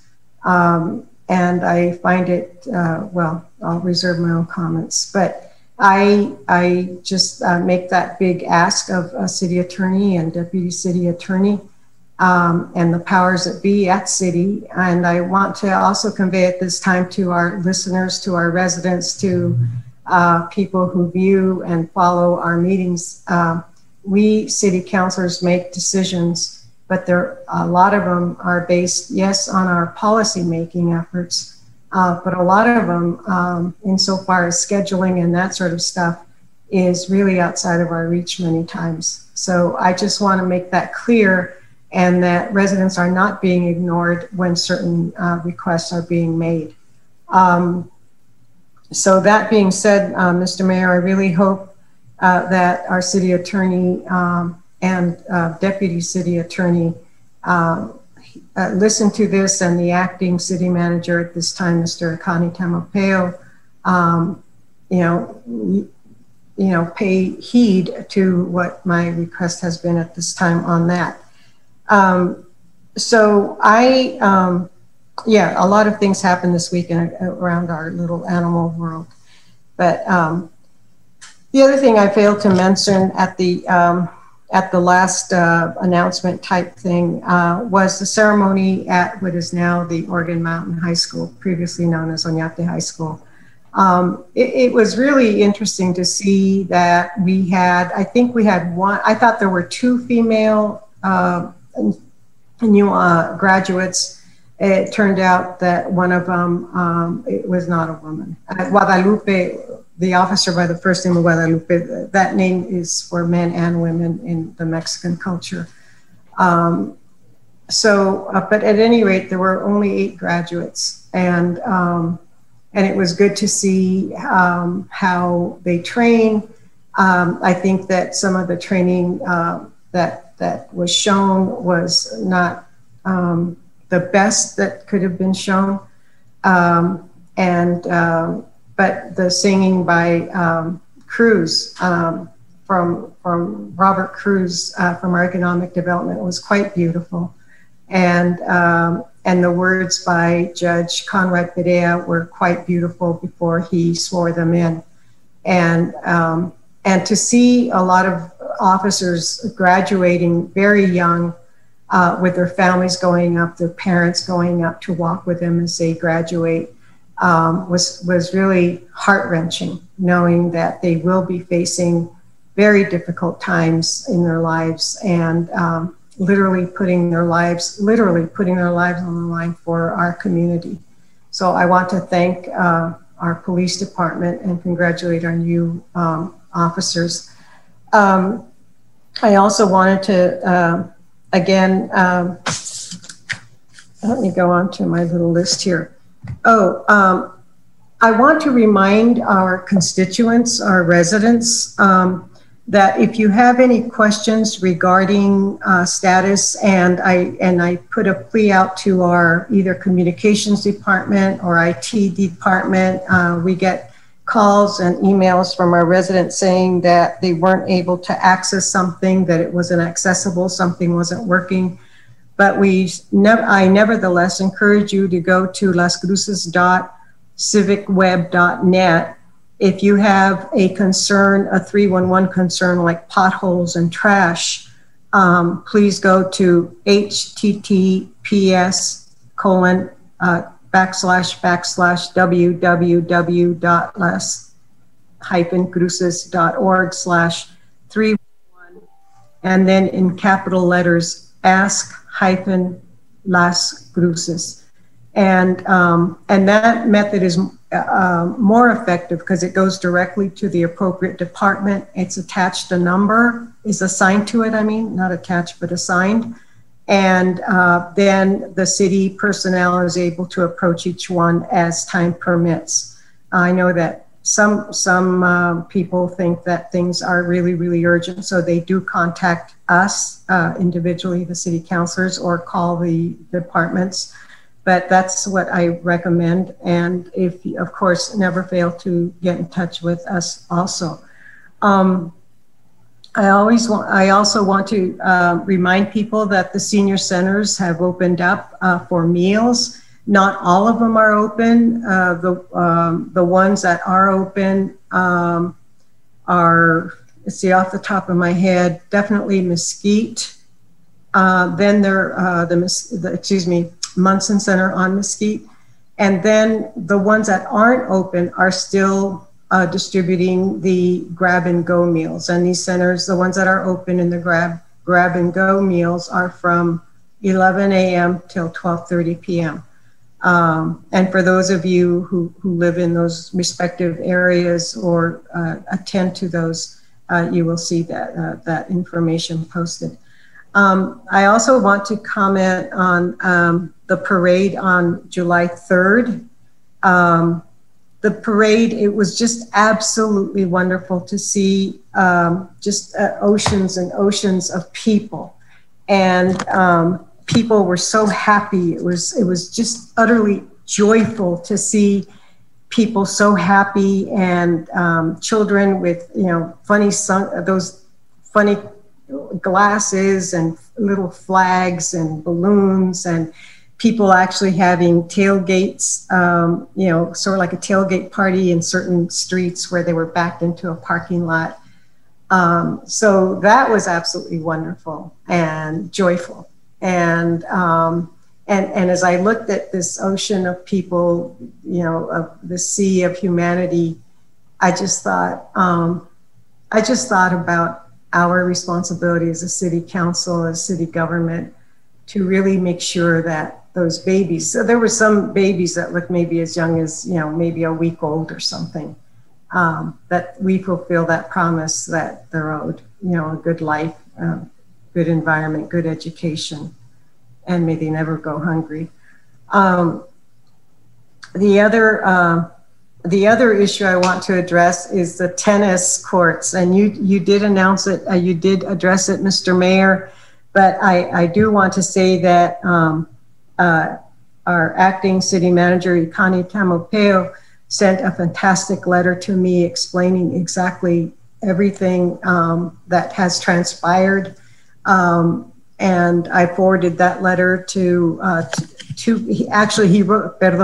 he wrote the letter to the president of the our local tennis association. And unfortunately, some people are still contacting us. And so I don't have the gentleman's name, but I did receive a letter from Ed Frank and from Martin Mays. And I did forward Ikani's, Mr. Tamapeo's letter to them with a full explanation as to the temporary use of pickleball playing at Lions Park and how that's going to change. So I think that's it for, oh, I know. I didn't report on SERTD last time, and that's a South Central Rapid Transit District. And as you all know, Sharon Thomas worked very, very hard for many years to make sure that dream become a reality. And it's headed by David Armijo, who's done a fantastic job. And I did report at one time that the state of New Mexico has been providing transportation that the state of Texas was supposed to provide. So we necessarily expected, it's called Section 5703 of the federal DOT, and whatever agreement that is. But it is an agreement, and it is an understanding that those funds are to come to New Mexico, and specifically to our SERTD. And it's beaucoup bucks. It's a sizable amount of money, but for some reason, so Mr. Mayor, if you have any leverage with Mr. Leeser, I mean, I did tell him that all my cousins voted for him, and they're not releasing that money. So Javier Perea, who's the mayor of Sunland Park and chair of the SERTD board, sent a dynamite letter to the appropriate parties, the feds, and there's still been no answer on that.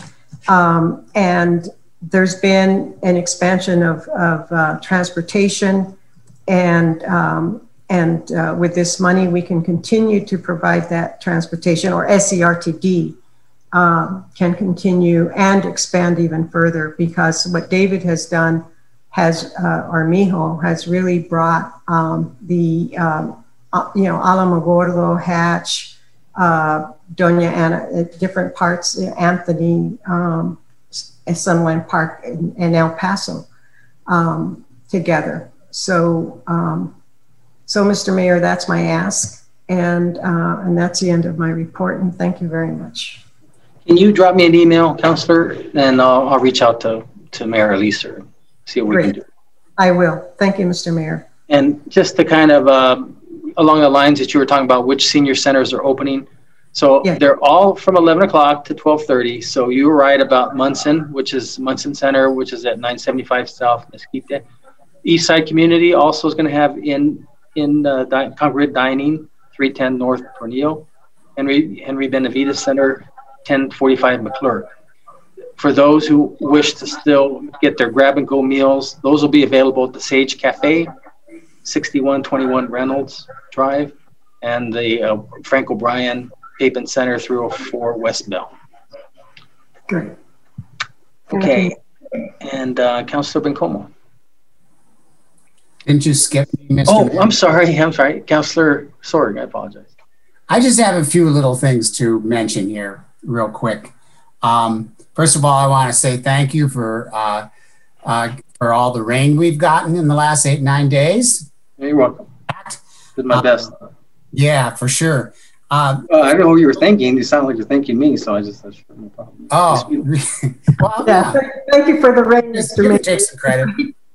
Yeah. At least we didn't get downpour like El Paso.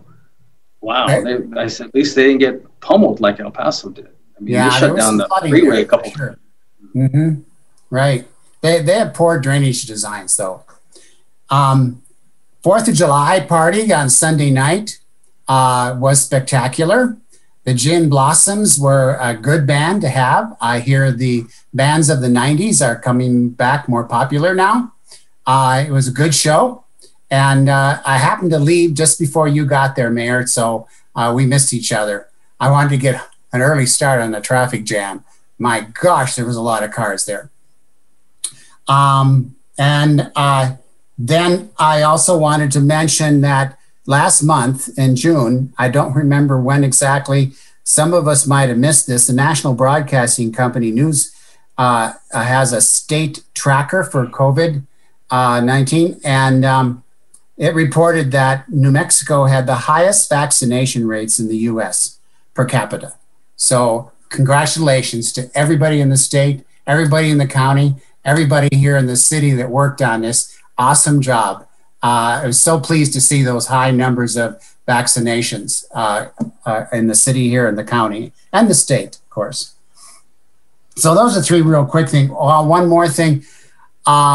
My first in-person meeting was held this morning with the Transportation, Sustainability, and Infrastructure PRC. We met in person, and it was awesome.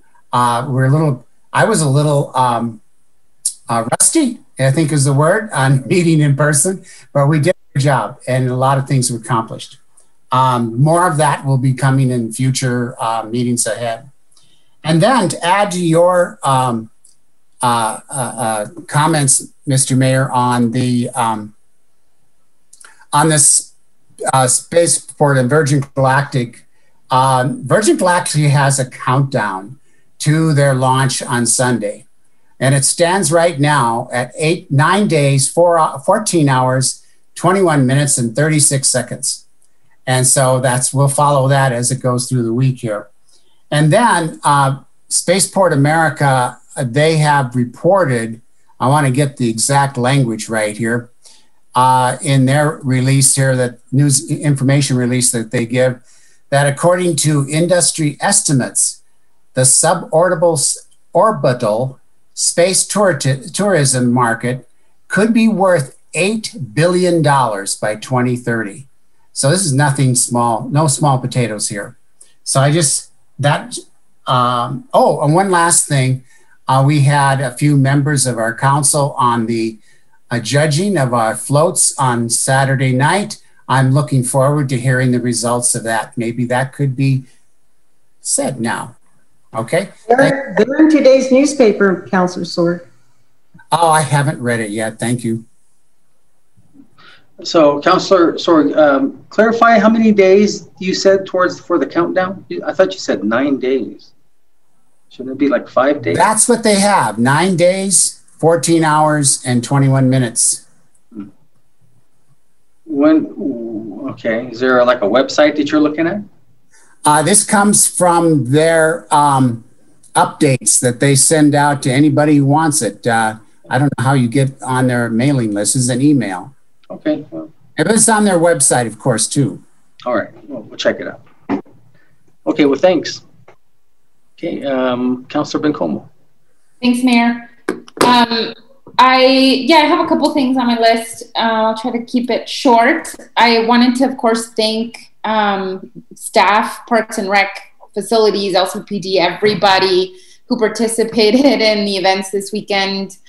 And of course, especially to everyone that had something to do with the parade. I was very happy and honored to be one of the judges for the parade alongside Councilor Abeyta-Stuve, and we missed Mayor Pro Tem Gandara, but it was great that we had park staff there to fill in.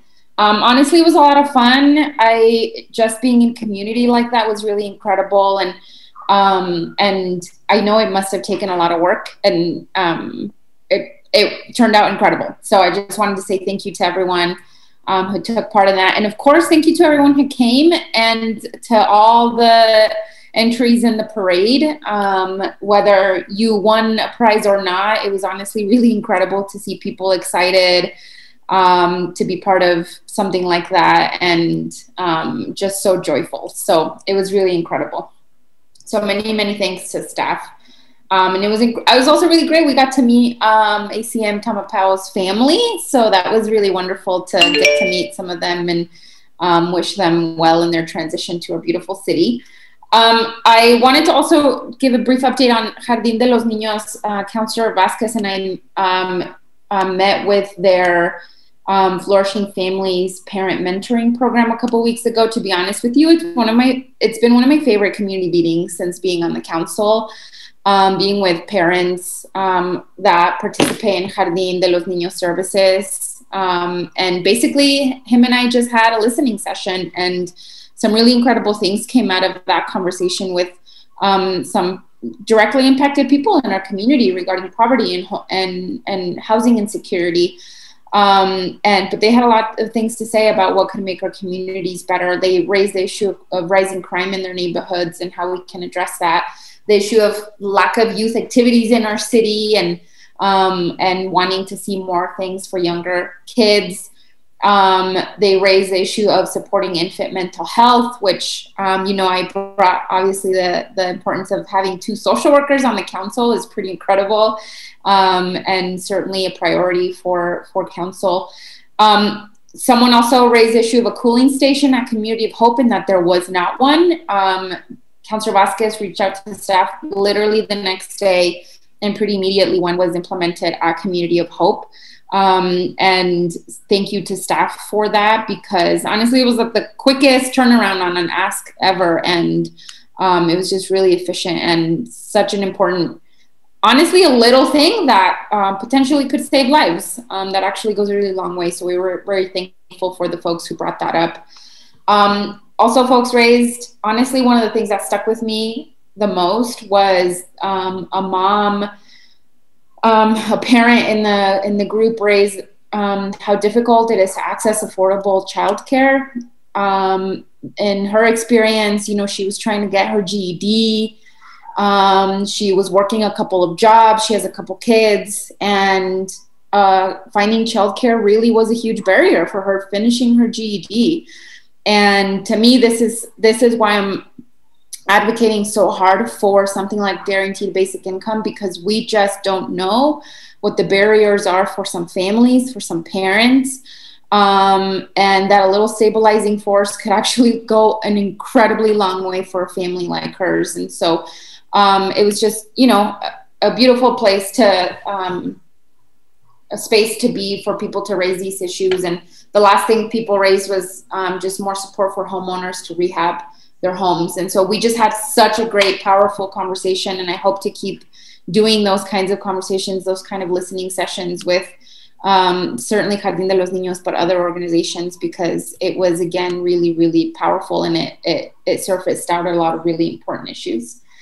The last thing I wanted to add, Mayor, actually, because it's present on my mind, obviously I would have talked about it 2 weeks from now, but because of council changing to Tuesday, our Transportation, Sustainability, and Infrastructure Committee met this morning. Yes, in person is our first time in person as a committee, I'm pretty sure. I don't think we ever met last year as in person. Anyway, we discussed several things that I'm very excited to bring back to council soon. But one of the things that we discussed in particular was some of the barriers and challenges in order for us to get to a fair, free public transit system. And one of them was that the Public Transportation Department is currently having a hard time hiring bus drivers, specifically for dial-a-ride. And one of the issues that came up is the pay. What bus drivers earn at the city is incredibly low. I would say shamefully low.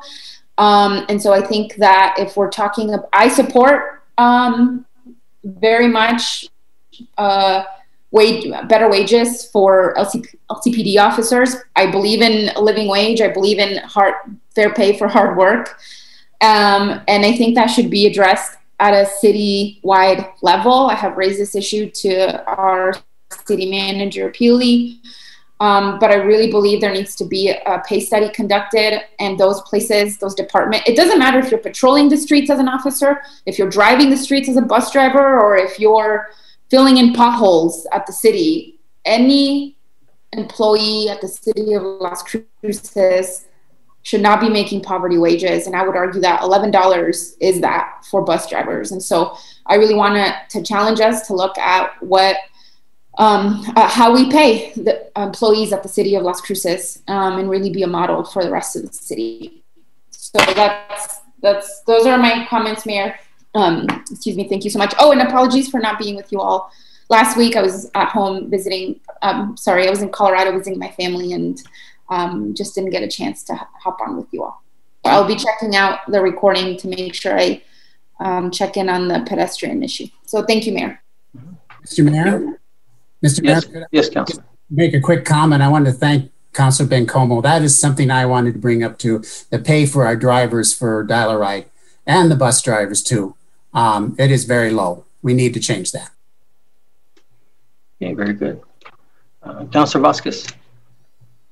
Thank you, Mayor. And I'll just start by saying, yes, agree with the review of that pay scale for those folks. That's a critically important job and function of the city. So thank you for bringing that up. Also, another round of congratulations to staff for putting on just an amazing set of festivities and another great parade. All I've heard is nothing but positive reviews. And I think folks just really expressed how joyful they are to be out in public and celebrating with their neighbors and being a community that gets to interact with each other in person again. I just keep hearing great things, and so I know staff puts in a lot of time and sacrifices their holiday in many ways to make that happen. So thank you to staff.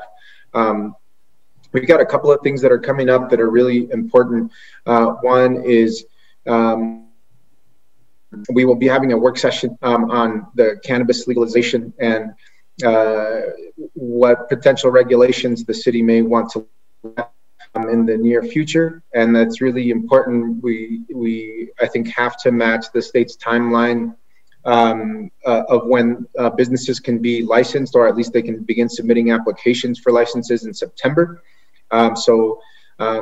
Assistant City Manager Tamopeo is working hard to both solicit public input and get some meetings through some PRCs, quality of life and economic development, before that issue comes before the work to council for a work session.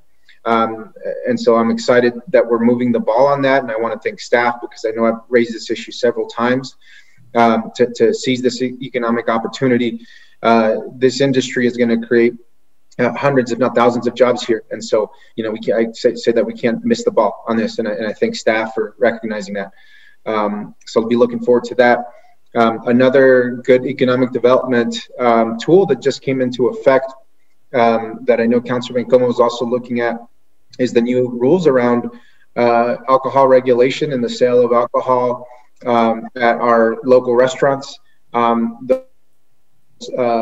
Essentially, those new changes have gone into law with the start of the new fiscal year for the state. And so I'm not sure how that's going to work in terms of us approving individual licenses for new establishments that choose to carry full liquor licenses. But that is a tool that's now available to small restaurants. What used to cost $750,000, a very prohibitive, obviously, cost, potentially costs a restaurant now $3,000 to $4,000. That is a huge, huge change, and what was a barrier to entry into this market is now highly accessible.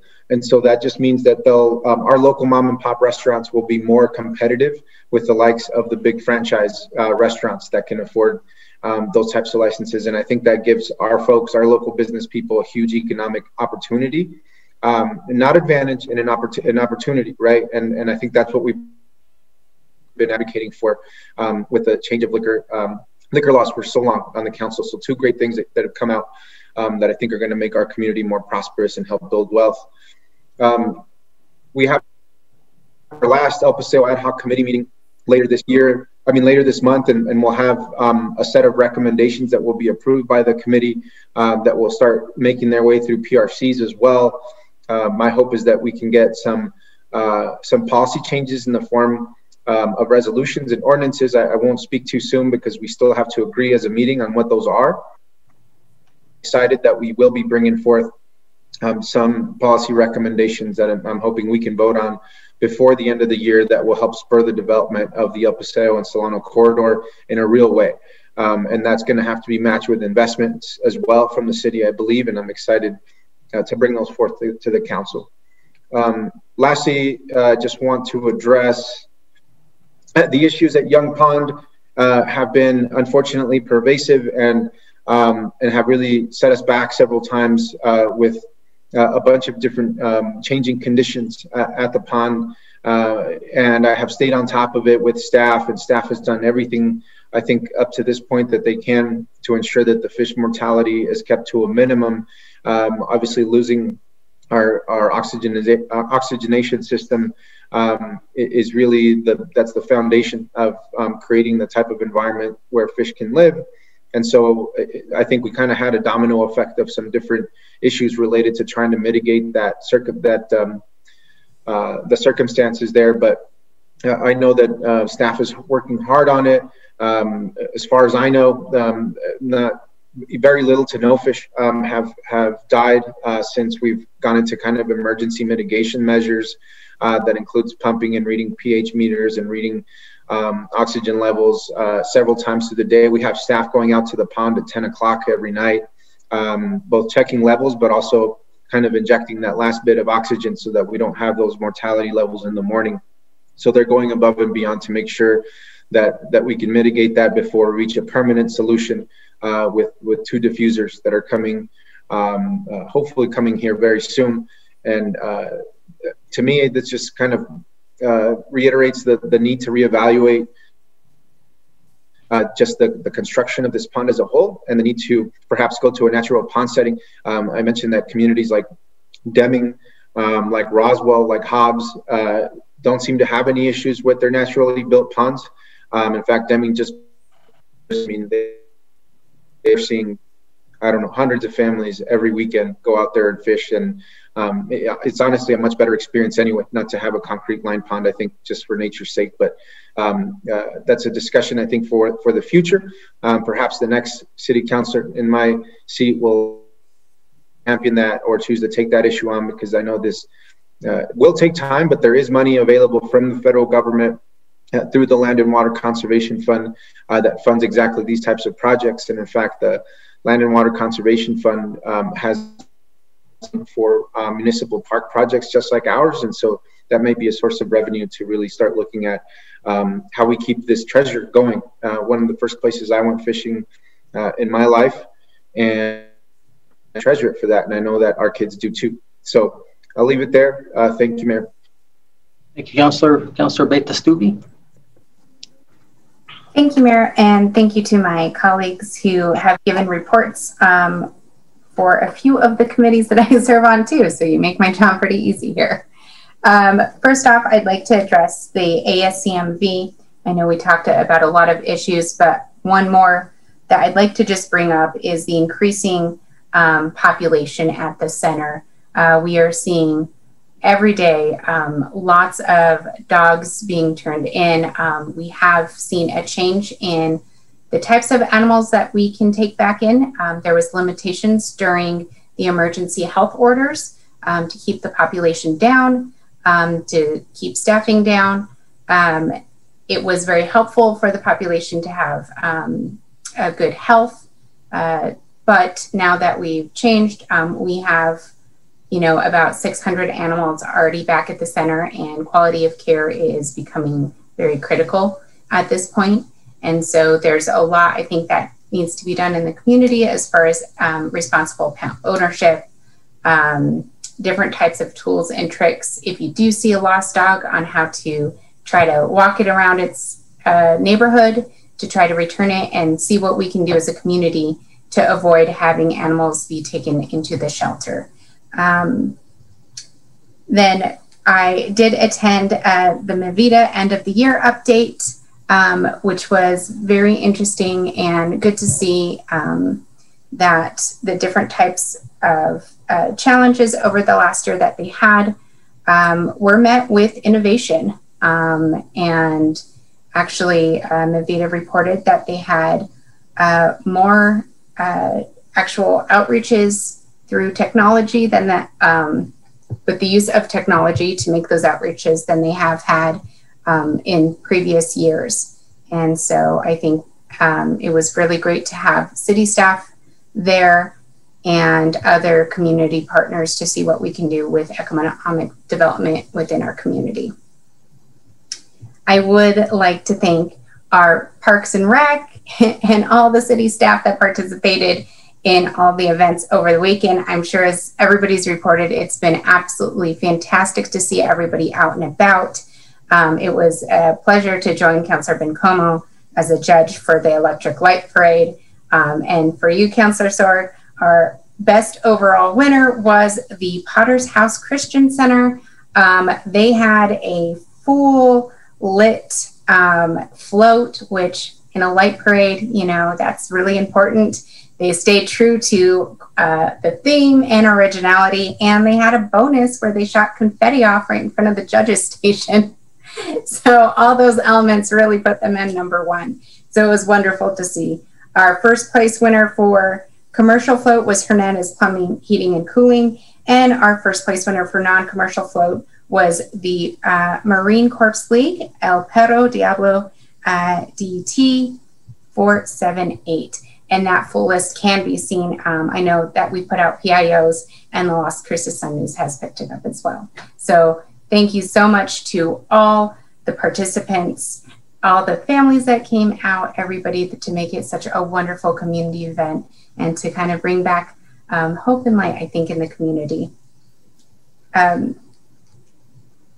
Then I would like to say, as Councilor Vasquez mentioned, our PRCs are going to be seeing some of these public input and changes with the cannabis legislation. So there will be a special quality of life PRC meeting a little bit earlier this month, just so that we can make sure we can get in that before the work session and can go over details. So please look out for extra communications that will come through. And that's about it for me. So thank you, Mayor.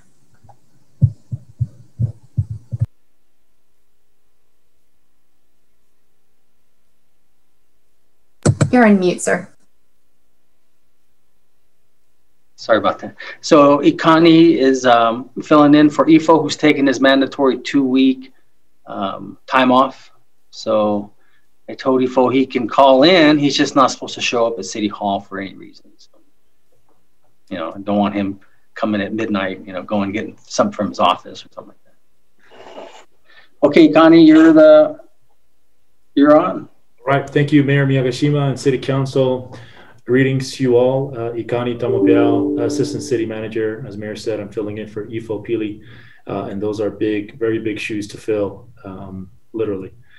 So there's a few things that I wanted to share that would be meaningful to City Council.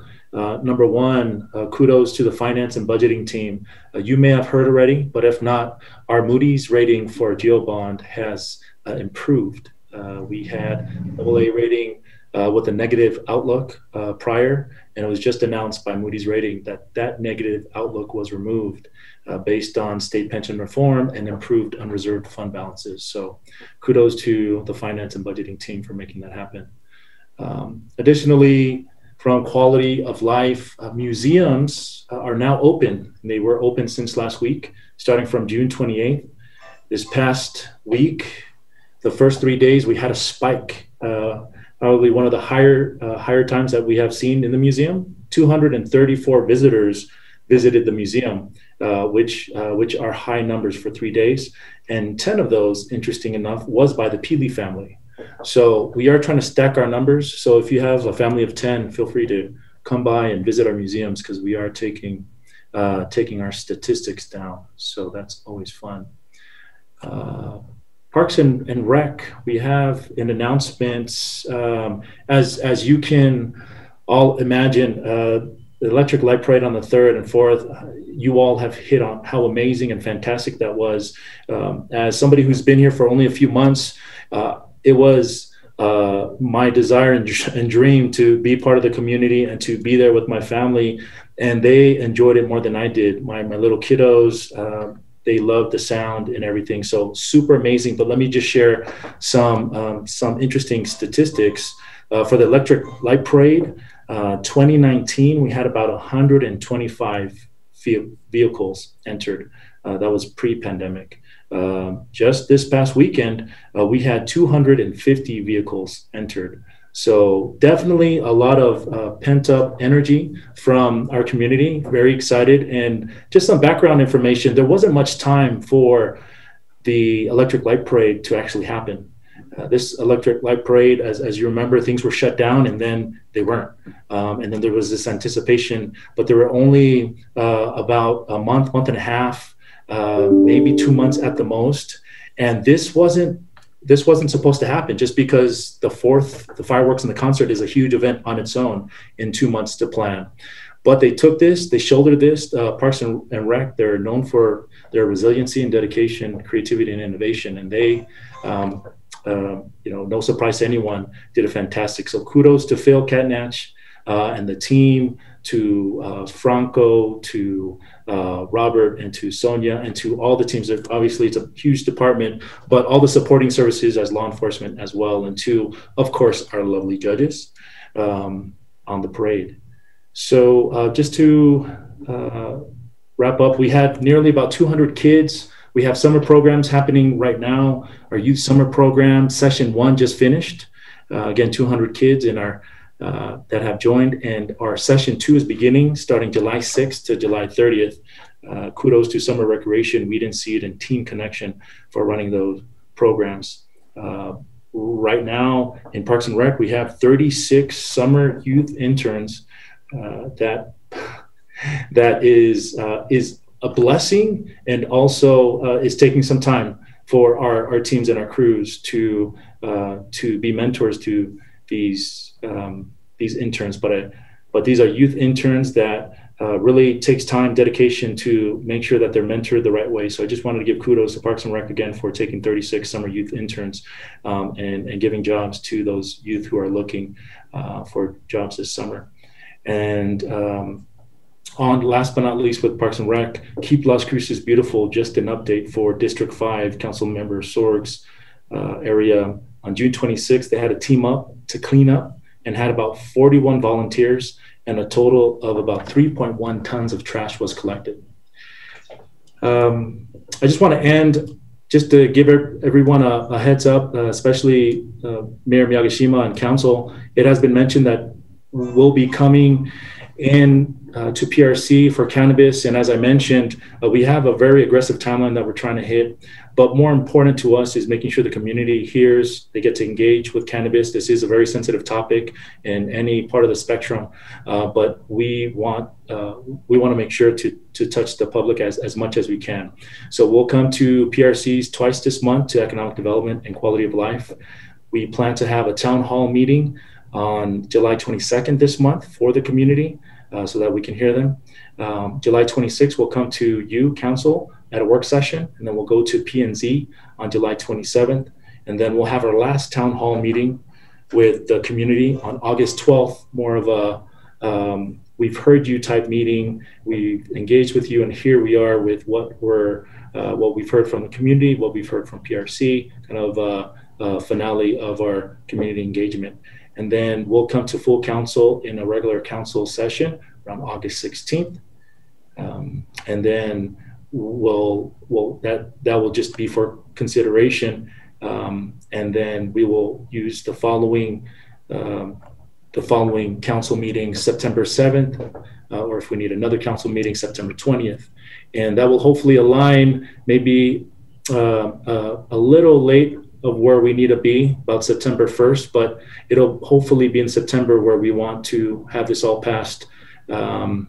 Of course, at the recommendation and the guidance and direction of City Council, but at least we want to make sure that we're presenting as staff, giving you direction.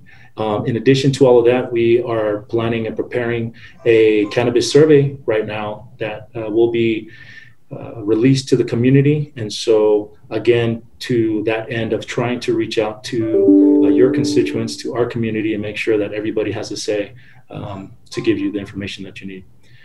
And so, Mayor Miyagishima, that is it. Council, thank you for your time, and I'll give it back to you, Mayor. Thank you. Okay, thanks, Connie. From what I can tell from various cities around New Mexico, as well as outside of New Mexico, the two main issues regarding cannabis is where will it be sold and the hours of operation. So. Okay, thank you, Mayor. Okay, before we close, it was requested, as you all know, in about 2 weeks, we're going to have our first live meeting there at council chambers. And I was asked if we could look into requiring proof of vaccination only in council chambers during council meeting. And so I asked Jennifer if she could look into that, and I think she's prepared to give us her opinion on that. So take it away, Jennifer. Good morning. Good afternoon, Mayor and Council. Thank you. There was a case that recently came out just last week. It's called Pirtle versus the Legislative Council, in that the New Mexico Supreme Court found that the state legislature was not in violation of Article 4, Section 12 of the New Mexico Constitution by limiting access to legislative chambers during the pandemic. The Supreme Court noted that the ability of the legislature to live stream and be available online exceeded the New Mexico constitutional requirements. Our constitution is unclear on whether or not in person is required versus live, so they ruled in the favor of live in this situation. I'm not sure how that would, moving forward, how that looks. I think that as long as we are compliant with the Open Meetings Act, which requires live, we would also exceed because we allow live streaming as well. I've had a very spirited conversation with a fellow attorney who may or may not disagree with me, but I'll continue looking into that. I think that as long as we are compliant with the OMA, we'd be okay. Okay, so do I need to have a resolution of sorts, or is it something there that that's just one of the requirements that I could call based on the fact that I run the meeting in city council chambers? And that is that they would need to show proof of either a vaccination card or some type of receipt, because I believe some of our neighbors, some of our residents who have been vaccinated in El Paso, they don't get a card, they get something. They get a type of a receipt showing that they have received their vaccination. So something that I think is credible proof would be, and this is just for council chambers during council meeting only, not any place else. This is just for council meetings only.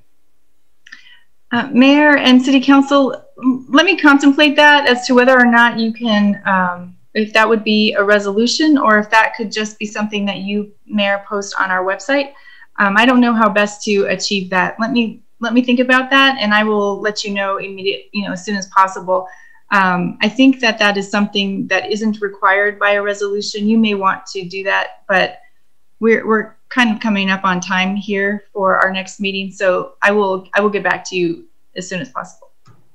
Okay, and then the last thing, and I know Councilor Flores has a question, but so remember the emergency authority the council gave me, has that now been ceased, or is that still available? How does that work? And then the reason why I ask is it would be in conjunction with our council meeting. That's why I wanted to know. That's why I want to know if it needs to be a resolution or proclamation. Mayor and council, the emergency proclamations that you previously approved by resolution ran concurrently with the governors. However, the ordinance does allow you to independently issue an emergency proclamation. So as long as there's still an ongoing pandemic, we could meet that requirement. Okay, so then we don't have to have a special meeting for that. If I needed to, I could issue it like on effective on a Sunday, good for 48 hours, and then it would carry over to the Correct. council meeting. Okay, all right, thanks. Councilor Flores? Thank you, Mayor, and thank you, Jennifer. Mr. Mayor, when is our next in-person meeting? Do you know? The 19th, 1 o'clock. Okay, thank you very much. Thank you, Jennifer. Thank you, Mayor. Did I see your hand go up, Councilor Bencomo, or? Yeah, Mayor, I guess I'll ask you actually. I'm curious about making it either or, like you can show your vaccination card or mask up. Oh, you want to, you were the reason, you requested it and I'm trying to accommodate. I think you have some very valid points. So whatever you prefer. I mean, yeah, for whoever can't, won't, that's none of my business. So you're okay with the mask? Is that what you're saying? And wear a mask. Yeah. So either prove, so you just want verification somehow, or you wear your mask. Correct. Okay. That makes things a lot easier. Yeah. Okay, great. Then Jennifer, you can get back with us on, or get back with me on that. Okay, perfect. Okay, if there's nothing further, entertain a motion to adjourn. So moved. Okay, motion made by Councilor Abeyta-Stuve. Is there a second? I'll second it, Sorg. Councilor Sorg seconds. Christine? This is on the motion to adjourn the regular meeting. Councilor Abeyta-Stuve? Yes. Councilor Vasquez? Yes. Councilor Bencomo? Yes. Councilor Sorg? Yes. Councilor Flores? Yes. Councilor Gandara? Yes. Mayor? Yes. Okay, we're adjourned. It's 3:29 p.m. Have a good rest of the day, afternoon, evening. Okay, bye now. Thank you, Mayor. Mm-hmm.